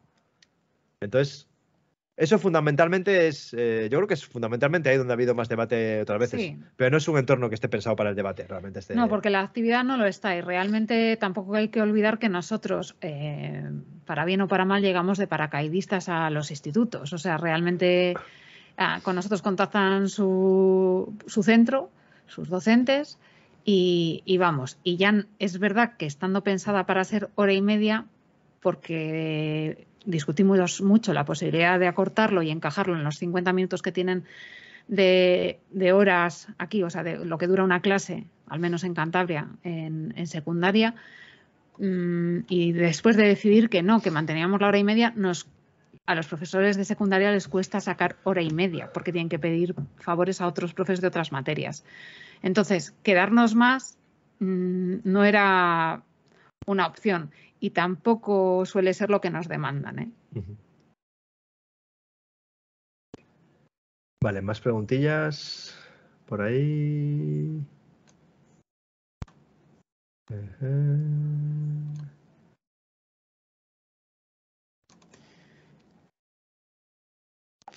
Las pistas. Es que las pistas no sirven de nada si no has estado escuchando el dato. Evidentemente alguno desconectará o como nos pasa a los demás, ¿eh? En algún momento dices, ay, tenía que haber comprado el pan. Pues no lo sé, ¿sabes? Pero bueno, en general, para durar hora y media, para estar, que yo era bastante reacia a pensar que un chaval, una chavala de esa edad iba a poder estar atento hora y media, lo cierto es que aguantan la hora y media y la aguantan hecho, bien. Los profesores, de hecho, nos lo dicen todos al final. Dicen, es alucinante que han estado hora y media sin dar la trisca y aquí entretenidos, ¿no? Lo que les queda, no sé, en las valoraciones, que es lo que decía Alfonso, es verdad que sí que, no sé si vas a poner... Sí, luego pongo una de las preguntas que hacemos es ¿qué conocimiento tienes del cambio climático antes de empezar la charla, ¿no? Cada uno pone lo que pone. Y luego una pregunta que hacemos es ¿cuánto has aprendido? Cada uno pone lo que pone. Y luego la pregunta clave para nosotros es ¿te ves capaz de explicarle a un tercero en qué consiste el cambio climático? Y una buena parte de ellos se ven capaces. Con lo cual, para mí esa es la pregunta más importante. Es una visión subjetiva muy personal de cada uno. Pero el hecho de que se vean capaces ellos de hacerlo, pues creo que es un indicativo de que al menos piensan que han comprendido los conceptos. Como veis, necesariamente es de brocha gorda. De cada uno de los aspectos que hemos tratado en esta charla, se puede hacer una charla específica de cada uno de ellos. Pero bueno, el objetivo sobre todo era dar una visión global para entender lo que es el cambio climático, consecuencias y, bueno, Le hemos dado muchísimas vueltas al guión, no os hacéis ni idea. Claro, hasta llegar a esta síntesis, pues hemos dado muchas vueltas, hemos quitado cosas, hemos añadido, hemos reformulado. Al final, la parte del guión, en este caso, es lo más importante, ¿no? Porque es la chicha.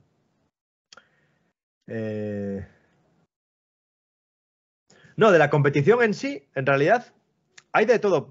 Hay gente que no comparte nada, gente que comparte todo, pero en general, con el paso de los minutos, se van dando cuenta que solos no van a llegar muy lejos. Entonces, suele ser habitual que gente igual empieza al principio sin compartir nada y con el paso de los minutos, como se habrán trabado en alguna prueba, ven que o comparten o no llegan al final tampoco.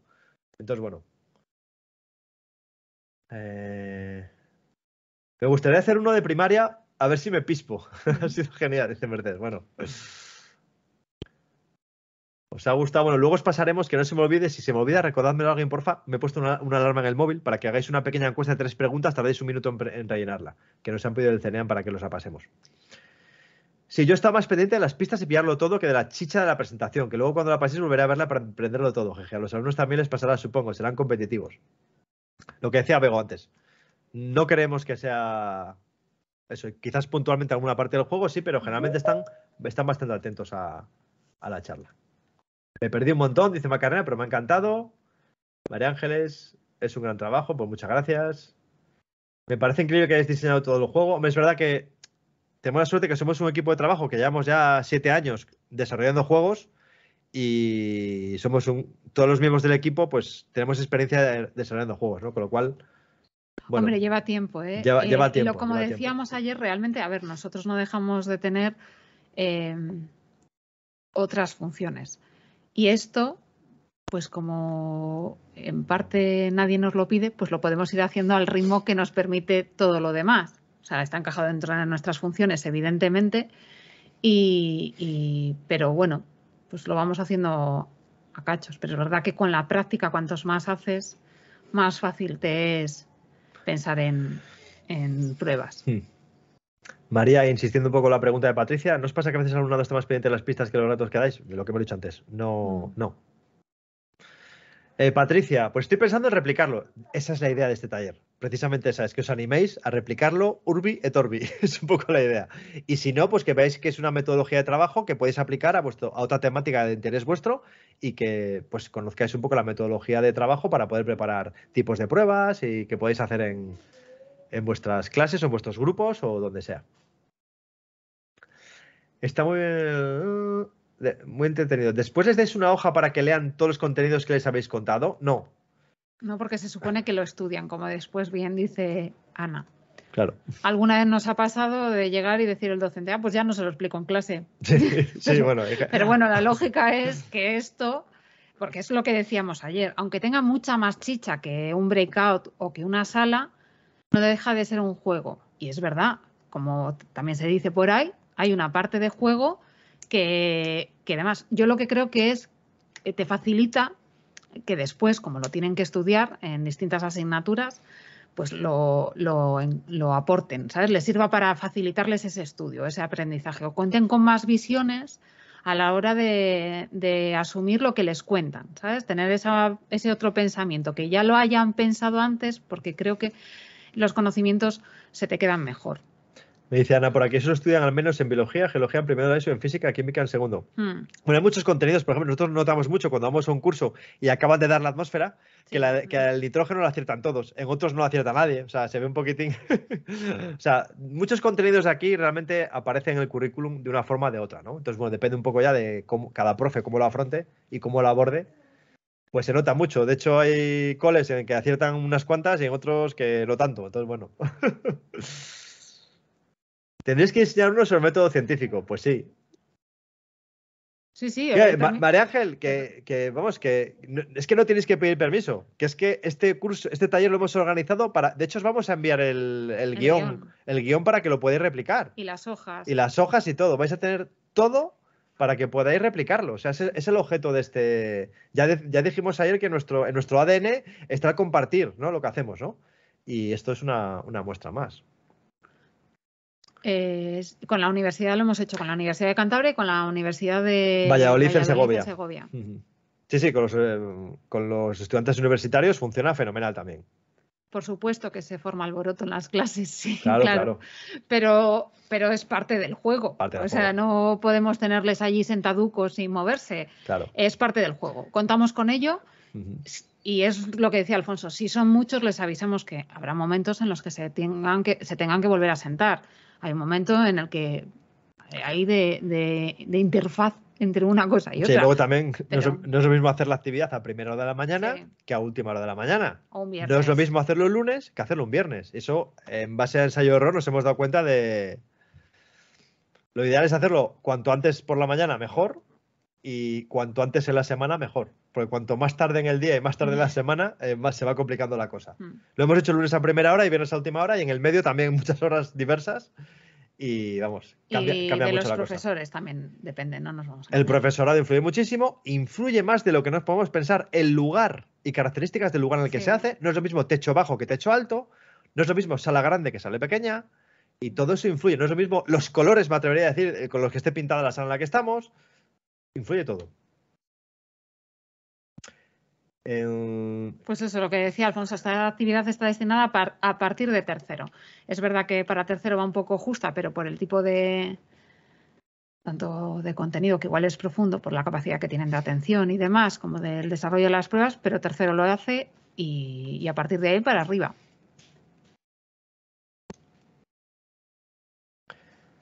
Pues muchas gracias, La Pasión de Mozart. Gracias, Pilar. Dice Javier por aquí, para la universidad, como dice María, sería bueno con este nivel.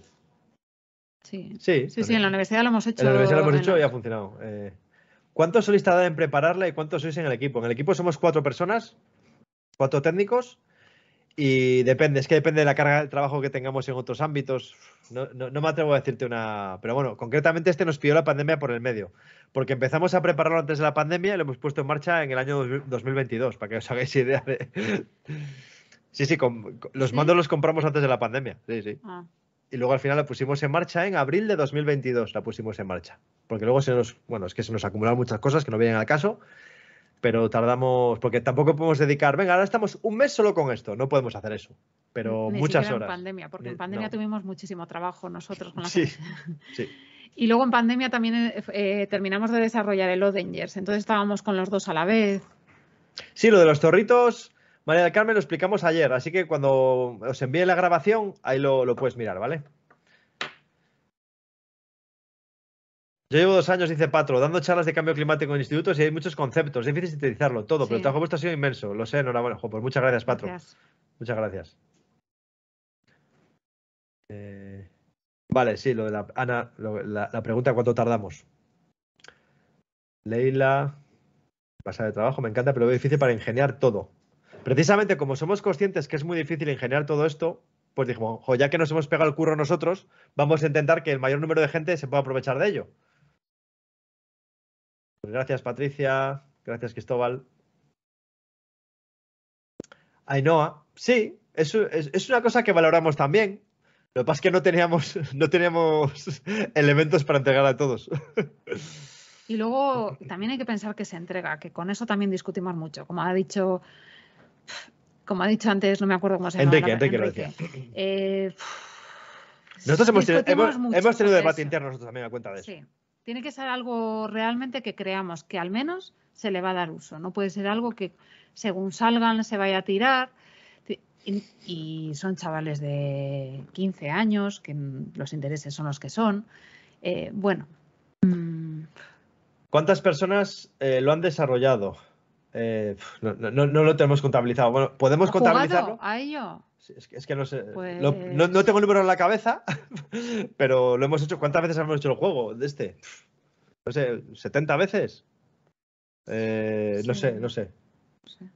La verdad es que no sé. No hemos hecho la cuenta, la verdad. Pues la semana que viene tenemos un par de ellos. Sí. Yo voy a inspirarme en esto para que haga algo similar, dice Sergio. Pues ese era el segundo objetivo de este taller. O bien replicar este, o coger ideas para iniciar uno. Hugo, aquí hay un montón de trabajo, variadas, sobre todo una selección de contenidos que obviamente debe haber llevado muchísimo tiempo. Sí, eso, con diferencia, lo que más tiempo nos ha llevado claramente es el guión. El guión, revisiones y todo. Gracias, Rosa María. No, no hacemos equipos. Cada uno cuando llega, donde se sienta, tiene unos materiales con los que trabajar. Un sombrero de un color, una hoja con un contenido y un mando. Patricia dice que da FP a futuros educadores ambientales, me va el pelo. Ojo, pues genial, porque esto es una Sí. actividad para educadores ambientales, vamos. De hecho, nosotros la semana que viene también tenemos una visita de educadores ambientales de ECA del módulo del grado se llaman ahora, creo. Que sí, Vicky, que sí, que puedes utilizarla, tal cual. Tal cual. Y hasta sin citar, no sé qué, hombre, si nos citas mejor. Bueno, pero tampoco se pasa agradece, pero nada. hasta sin citarnos la puedes utilizar. Fíjate, Vicky. Si nos citáis o ponéis a Luis al Cedrea, con lo que fuera, como o al CIMA o al Gobierno de Cantabria, pues os lo agradecemos, pero si no, tampoco pasa nada. Gracias, Ainhoa. El máster, dice Esperanza, pues sí, este tipo de herramientas, que hay un montón. Oye, esta es una pequeña muestra de todas las que hay y cada día se inventan nuevas. Gracias, Paco. María Ángel, gracias. Método científico, dice Ana. Esto así de currado obvio no se da en el currículo. Bueno, hay profes por ahí que se lo curran mucho, ¿eh? Y seguramente aquí entre los que estéis conectados ahora hay mucho profe que se lo ocurra bien. Gracias a presión de Mozart. Joseph Mateu, me he metido de lleno en el escape room. He desconectado que ni me acordaba del día que estaba en mi habitación. Gracias. Bueno, esto es habitual en juegos de escape, ¿eh? Los que somos flipados por naturaleza nos pasa. Bueno, Miguel Antúnez. ¿Cuánto tiempo soléis dejar para cada ejercicio? 2-3 minutos. Sí, cada barrita es un minuto. Cada barrita es un minuto. En alguna un minuto, en la del mapa un minuto, en otras 2 y en otras 3. Copiando en 3, 2, 1. Jesús Camargo. Por supuesto. Venga, 3, 2, 1, 0. A copiar se ha dicho. Estupenda. Gracias, Clara. Gracias, Patricia. Hombre, para ir a hacer alguna sesión fuera, no sé, yo... Nosotros encantados. Sí, si nos autorizan nuestros jefes. Claro. No sé si lo vamos a ver así de bien todos. No, la verdad es que alguna hemos hecho, pero cuando fuimos a la Universidad de Valladolid en Segovia y tal, cuando fue una cosa así muy puntual y muy o al específica. CENEAM también hemos ido. Al CENEAM también hemos ido a hacerlo con la gente del Seminario de Comunicación de Cambio Climático. De hecho, parte de la idea o de la razón de ser de este taller es porque sí que es verdad que nos habían pedido ir a varios sitios a hacerla y no podemos. Ese realmente es el origen de este taller. Realmente, sí, y no podemos ir. Que es habitual que nos llegue un correo electrónico de un cole de Valladolid o de Asturias, que estamos muy cerquita, o del País Vasco. Y claro, tampoco tenemos posibilidad de... Los mandos. ¿Son muy caros? Vale, los mandos. Se llama Custom Bote, donde lo hemos comprado. Bueno, tengo que hablar de Geniali, que son menos cuarto ya. Sí, te iba a decir yo. Pero bueno, Custom Bote. Aquí tenéis. No sé cuánto costaron, yo no me acuerdo. Nos costó todo el sistema unos 1.500 euros, ¿puede ser? Ahora, os puedo decir que seguramente sea la compra que mayor inversión y que mayor rendimiento le hemos sacado. Porque ahora, para cada charla que damos en el centro, lo utilizamos, interaccionamos mucho con el público, pero desde chavales de primaria hasta adultos. Lo utilizamos en todo tipo de charlas que damos.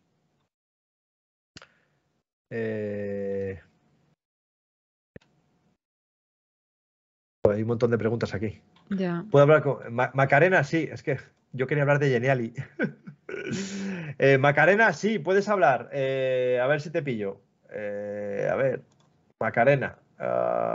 Aquí está. Macarena, permitir micro. ¿Ya estás, Macarena? Hola, bueno, buenas tardes. Primero, enhorabuena, felicidades. Yo llevo enganchada desde ayer y todavía no me he desenganchado y creo que me va a durar, ¿eh? Mira, yo he sido la que os he preguntado antes. Yo soy profe de Educación Ambiental en la Pablo de Olavide, de Sevilla.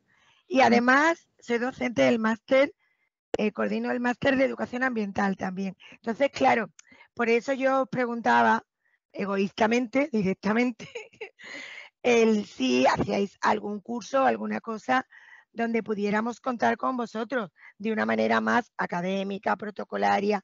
No en plan de, ¿sabes? Entonces, seguramente sea más fácil eso, pero eso, claro. Claro, por eso yo quería comentaros que si hay luego posibilidad de poder contactar con vosotros, bueno, a mí me parece, yo doy clase de educación ambiental en el grado de educación social y en ciencias ambientales. Con lo cual, claro, a mí esto me ha venido diciendo, ¡guau! Una maravilla. Pero, hombre, más que hacerlo yo, creo que es una forma de hacer algo como más amplio. O sea, yo pienso en algo como más académico. Entonces, sí que creo que se puede hacer, pero de otra manera. Si hay forma de que luego pueda contactar con vosotros a nivel personal, pues lo hacemos más. Por eso quería hablar por el micro. Perfecto, eso no hay ¿Vale? problema. ¿Vale? Nosotros al final somos unos mandados y somos, Claro, somos yo- tropa. Bueno, Entonces, a nosotros lo que. soy una maravilla, ¿eh? No, pero De eso verdad. lo veo más sencillo, eso que comentas, porque a mí Claro, es diferente. me llaman para dar formación a muchos sitios. Eso, Claro, claro, por eso. Por eso quería hablar con el micro, porque como yo he sido la que he dicho, oye, y para que vengáis, me parece como que, uf. Pero es un poco para pensar o es una universidad y plantearnos, bueno, pues alguna cosa que a lo mejor no sea una sesión puntual, sino algo que a lo mejor pueda venir mejor, ¿no? eso Y era podemos. por eso. Vale, pues perfecto, pues yo os pediré datos. Y vuelvo a daros las gracias porque de verdad ha sido un curso intensito, pero muy bueno, de verdad. Muchas gracias. Gracias. A vosotros. Vale, Estíbaliz comenta por aquí los mandos. Los mandos conectan el PowerPoint. Es lo mismo que hemos hecho con Menti, pero con el PowerPoint, ¿vale? Das al botón y votas. Es la función que tiene. Pues Patricia que dice que nos siguió en la pandemia y tal. Muchas gracias. A ver. Sí, podéis hacer eso, el Mentimeter y darle los códigos como hemos hecho nosotros, sí. Claro, eso no, vamos, no cuesta nada hacer las preguntas y tal, ¿eh? Eso no. Lo que no se te está pidiendo es el enlace de que si es meten los códigos Es lo que pueden... no lo sé, porque eso creo que tienes que meterte iniciarlo desde la cuenta mía. Eso te iba a decir yo. Y eso creo, claro, dar los datos de acceso de la cuenta. Yo no sé si se puede compartir, igual luego lo miro. Y si se puede compartir, lo pongo en el material que os enviamos mañana, si se puede compartir, ¿vale? Pues gracias, Marta. Lo de las horas del diseño, no, ya dijimos antes que no sabemos, no hemos compatibilizado eso. Patricia, me voy con mis chicos a Cantabria. Pues también. Hace unos años. Entonces me picó mucho por interés personal, pero de aquí al centro de educación ambiental, ¿no hay que lanzarlo? Bueno, Diana, pues nada. Como para no citaros, dice Vicky. Las pruebas de verdad, gran currada. Bueno, voy a hacer una cosa. Voy a activar ahora los sondeos para que no se me olvide, ¿vale? Para que pongáis... Y son 3 preguntas que tardéis un minutito. Lo hago ahora que si no se me olvida. Vale, ya está disponible, está activo. Podéis votar ahí. Creo que es anónimo. Creo. Vale. Sigo viendo el chat. A ver qué hay por aquí.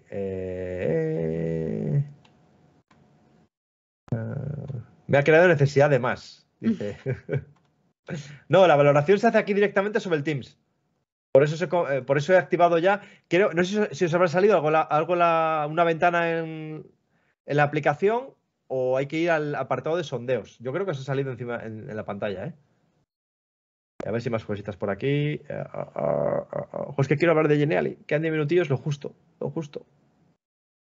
A ver. Valor de la actividad. Ahí está. ¿Les gusta?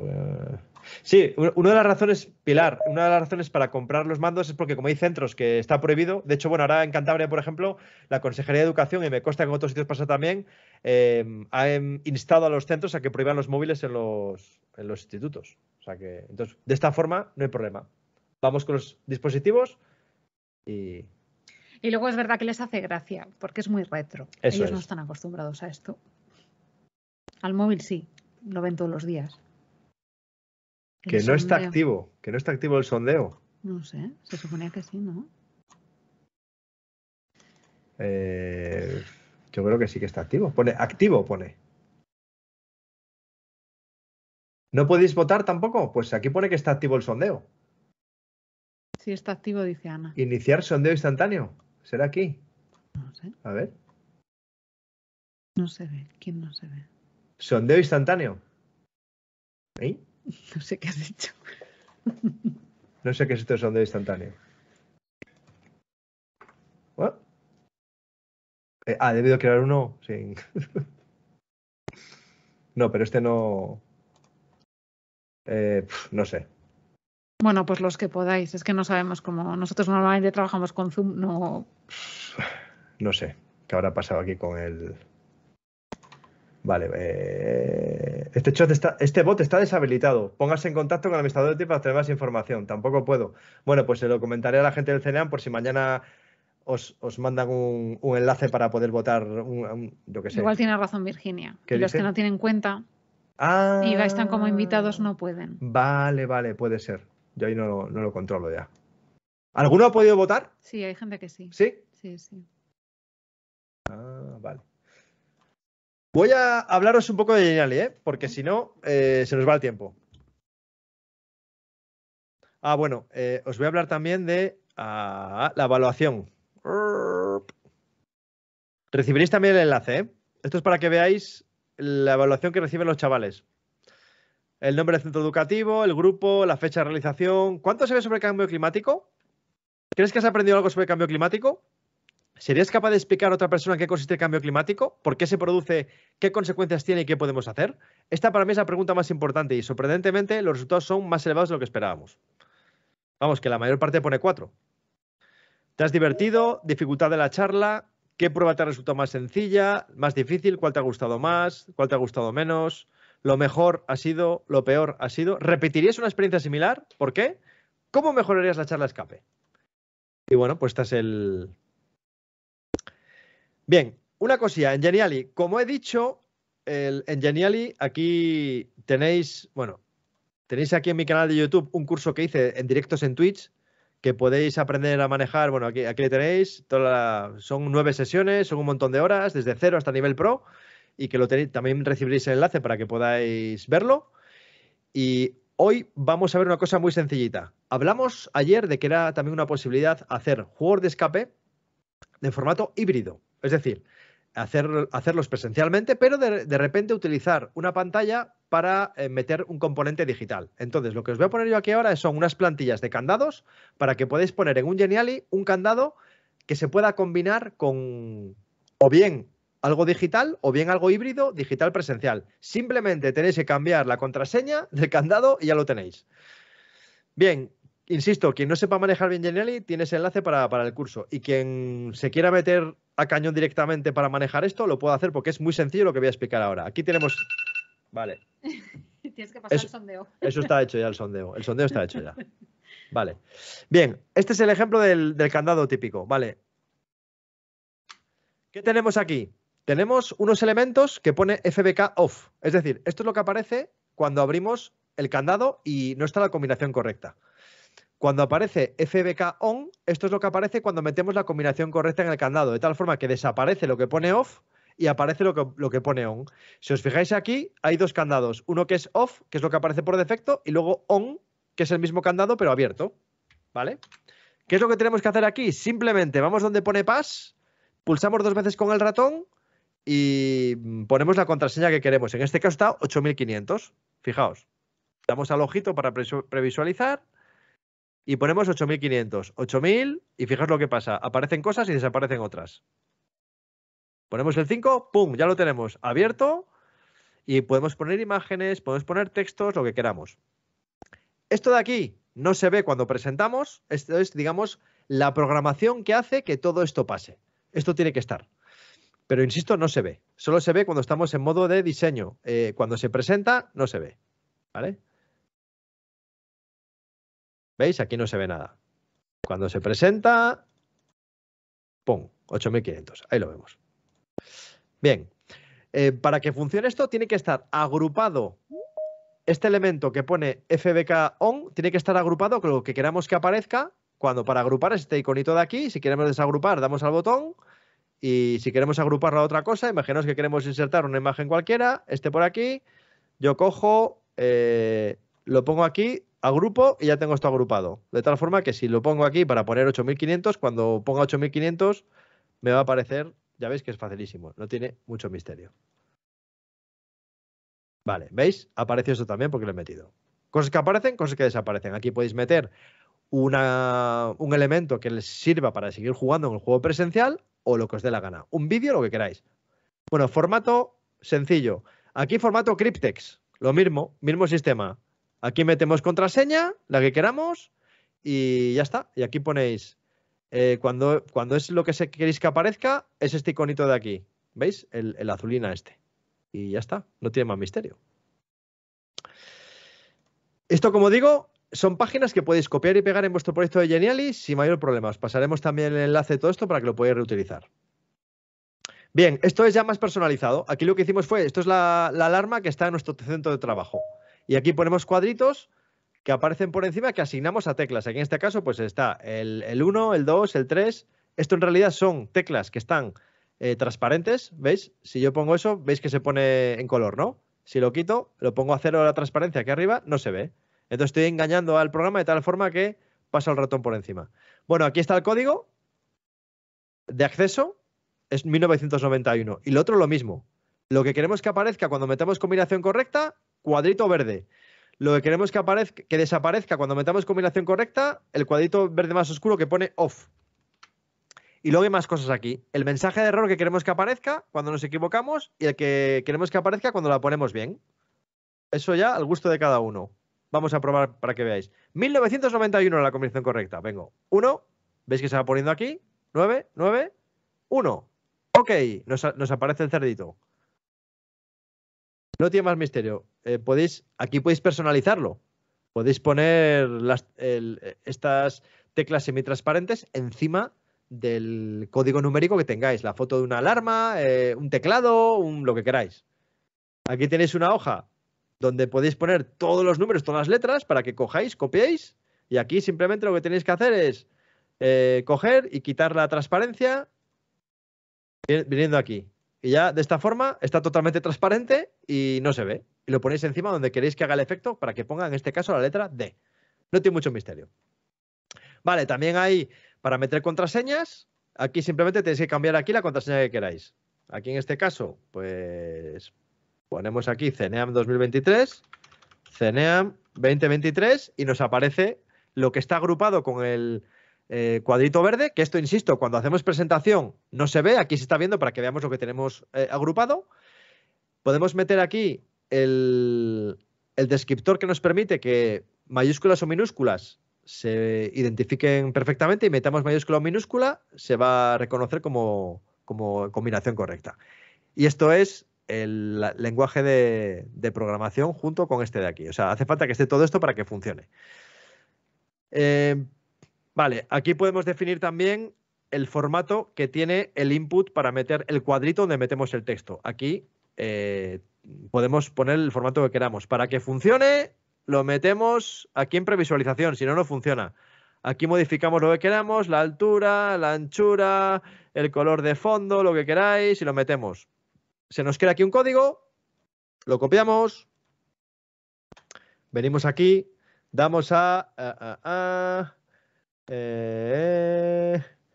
elementos interactivos, no, insertar, otros, damos a insertar, vamos a otros, pegamos aquí el código, control V, damos a insertar y ya tenemos aquí el elemento para poder meter aquí la información. Podemos personalizarlo.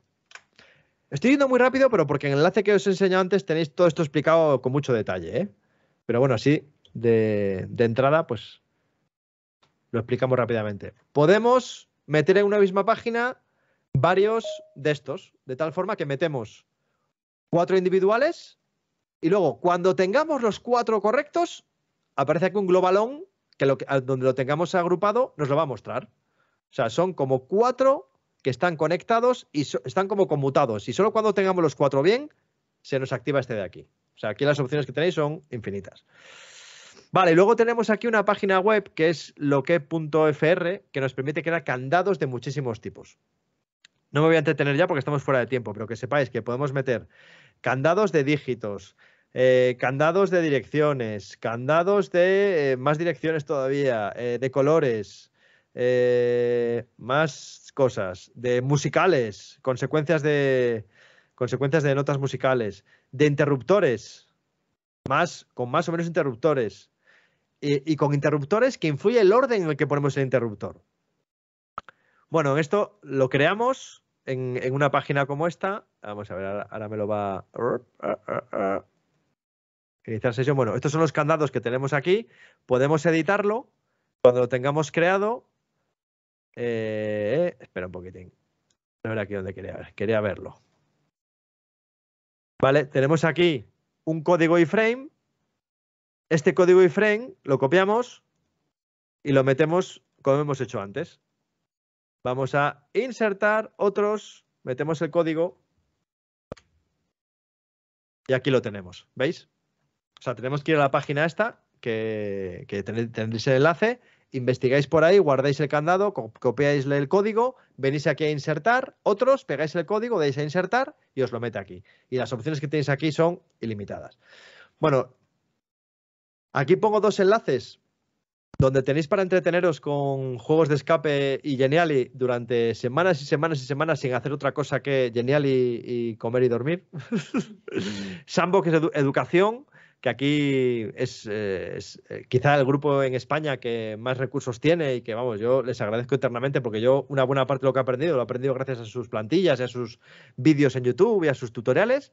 Pero la página que más recursos tiene, sin duda, es curiosamente una página francesa, a pesar de que Geniali es empresa española, que es escape.np.fr, que tiene extensiones y extensiones y extensiones aquí para aburrir. Y aquí está la dirección de que es los candados que os he enseñado ahora. ¿Vale? Aquí está el enlace al canal de YouTube con el curso Geniali de 0 a Pro. Y aquí está el enlace a la charla a la evaluación de la charla-escape, que por cierto os invito a que la rellenéis, que también nos viene bien vuestro feedback de la experiencia, que aunque haya sido virtual, bueno, como podéis poner ahí en observaciones de que la habéis hecho aquí en virtual, pues también nos interesa saber vuestra opinión al respecto. Y bueno, aquí en 15 minutillos os he pegado aquí el repasillo de Geniali súper rápido. Soy consciente que lo he hecho muy rápido, pero tenéis un montón de sitios y de información con los enlaces que os vamos a pasar para que podáis profundizar. Contactar con nosotros, os podemos dejar una dirección de correo. Mira, la pongo por aquí. Voy a poner la de Cedreac. Cedreac. Mejor, ¿no? Sí, está mayúscula. Si queréis contactar con nosotros, podéis mandar un correo a cedreac@cantabria.es. Esto es el del trabajo. Y puedo poner yo el mío personal también, por si alguien quiere contactar conmigo más a nivel personal que otra cosa, que no hay ningún problema tampoco, que es enplanplaneta@gmail.com, que es el de mi iniciativa personal, donde tengo el canal de YouTube, el canal de Twitch y un montón de cosas. Una página web también, que es enplanplaneta.es. Y bueno, que cualquier tipo de colaboración que queréis hacer o ayuda que necesitéis, alguna cosa que no os ha quedado clara con este taller o cualquier otra que queráis comentar, y si tenemos disponibilidad, tiempo, energía y ganas y podemos echaros una mano, pues no tengáis problema que os intentaremos ayudar. ¿Vale? Pues nada. Y hasta aquí hemos llegado porque hemos venido. Pues muchas gracias a vosotros también. Gracias, Ana, gracias, Mercedes. Hemos estado muy a gusto, tanto Begoña como yo creo. Ha sido un grupo muy participativo, con mucho interés, que siempre se agradece. Sí. Y la verdad que muchísimas gracias por estar por aquí. Pues nada, lo que da gusto, Sonia, es estar con gente como vosotros. Eso sí que da gusto. Sí, porque bueno, al principio hacerlo online daba un poco de vértigo. Teníamos reparos. Porque no dejan de ser actividades totalmente presenciales. Pero es que ha sido una pasada la respuesta de la gente en España al taller, porque se apuntaron de hecho, tuvieron el CNEAN que parar las inscripciones porque se habían apuntado como 300 personas en día y medio, creo. Y la verdad que es genial. Eso significa que hay gente con ganas de hacer cosas también diferentes, chulas, diferentes. Y bueno, que a nosotros también nos gusta mucho experimentar, ser un poco laboratorio de creatividad también. Y que estamos encantados de no solo de hacerlo, sino también de compartir las cosas que funcionan, que a veces acertamos también. Y si ponemos en marcha la ruta de escape ya os lo contaremos. Eso es, si ponemos en marcha la ruta de escape, pues ya tenemos un producto diferente a todo lo que hemos hecho hasta ahora. Así que nada. Ruta escape, dice Estíbaliz. Sí, a ver. Bueno, pues nada. Yo creo que ha llegado el momento de la despedida. Pero bueno, esto es el principio de vuestra vida y los juegos de escape. Sí, nos tenéis que ir contando. Que agradecemos también un Y- montón el hecho de que cuando tengáis hecho alguna cosa, nos mandéis un correito. Oye, que sepáis, Alfonso, Begoña, que hemos puesto en marcha este... Y nos mandéis alguna foto, nos mandáis, yo que sé, algún mensajito, que también lo agradecemos un montón. Sí. Así que nada. Así que nada. Bueno, pues lo vamos a dejar aquí. Sí. Como ayer, Que las bueno, 7 y 7 Ay, es un buen número, yo creo, para acabar. pues nada. Pues nada, Hasta la próxima. hasta pronto, que nos veremos seguro que sí. Hasta luego.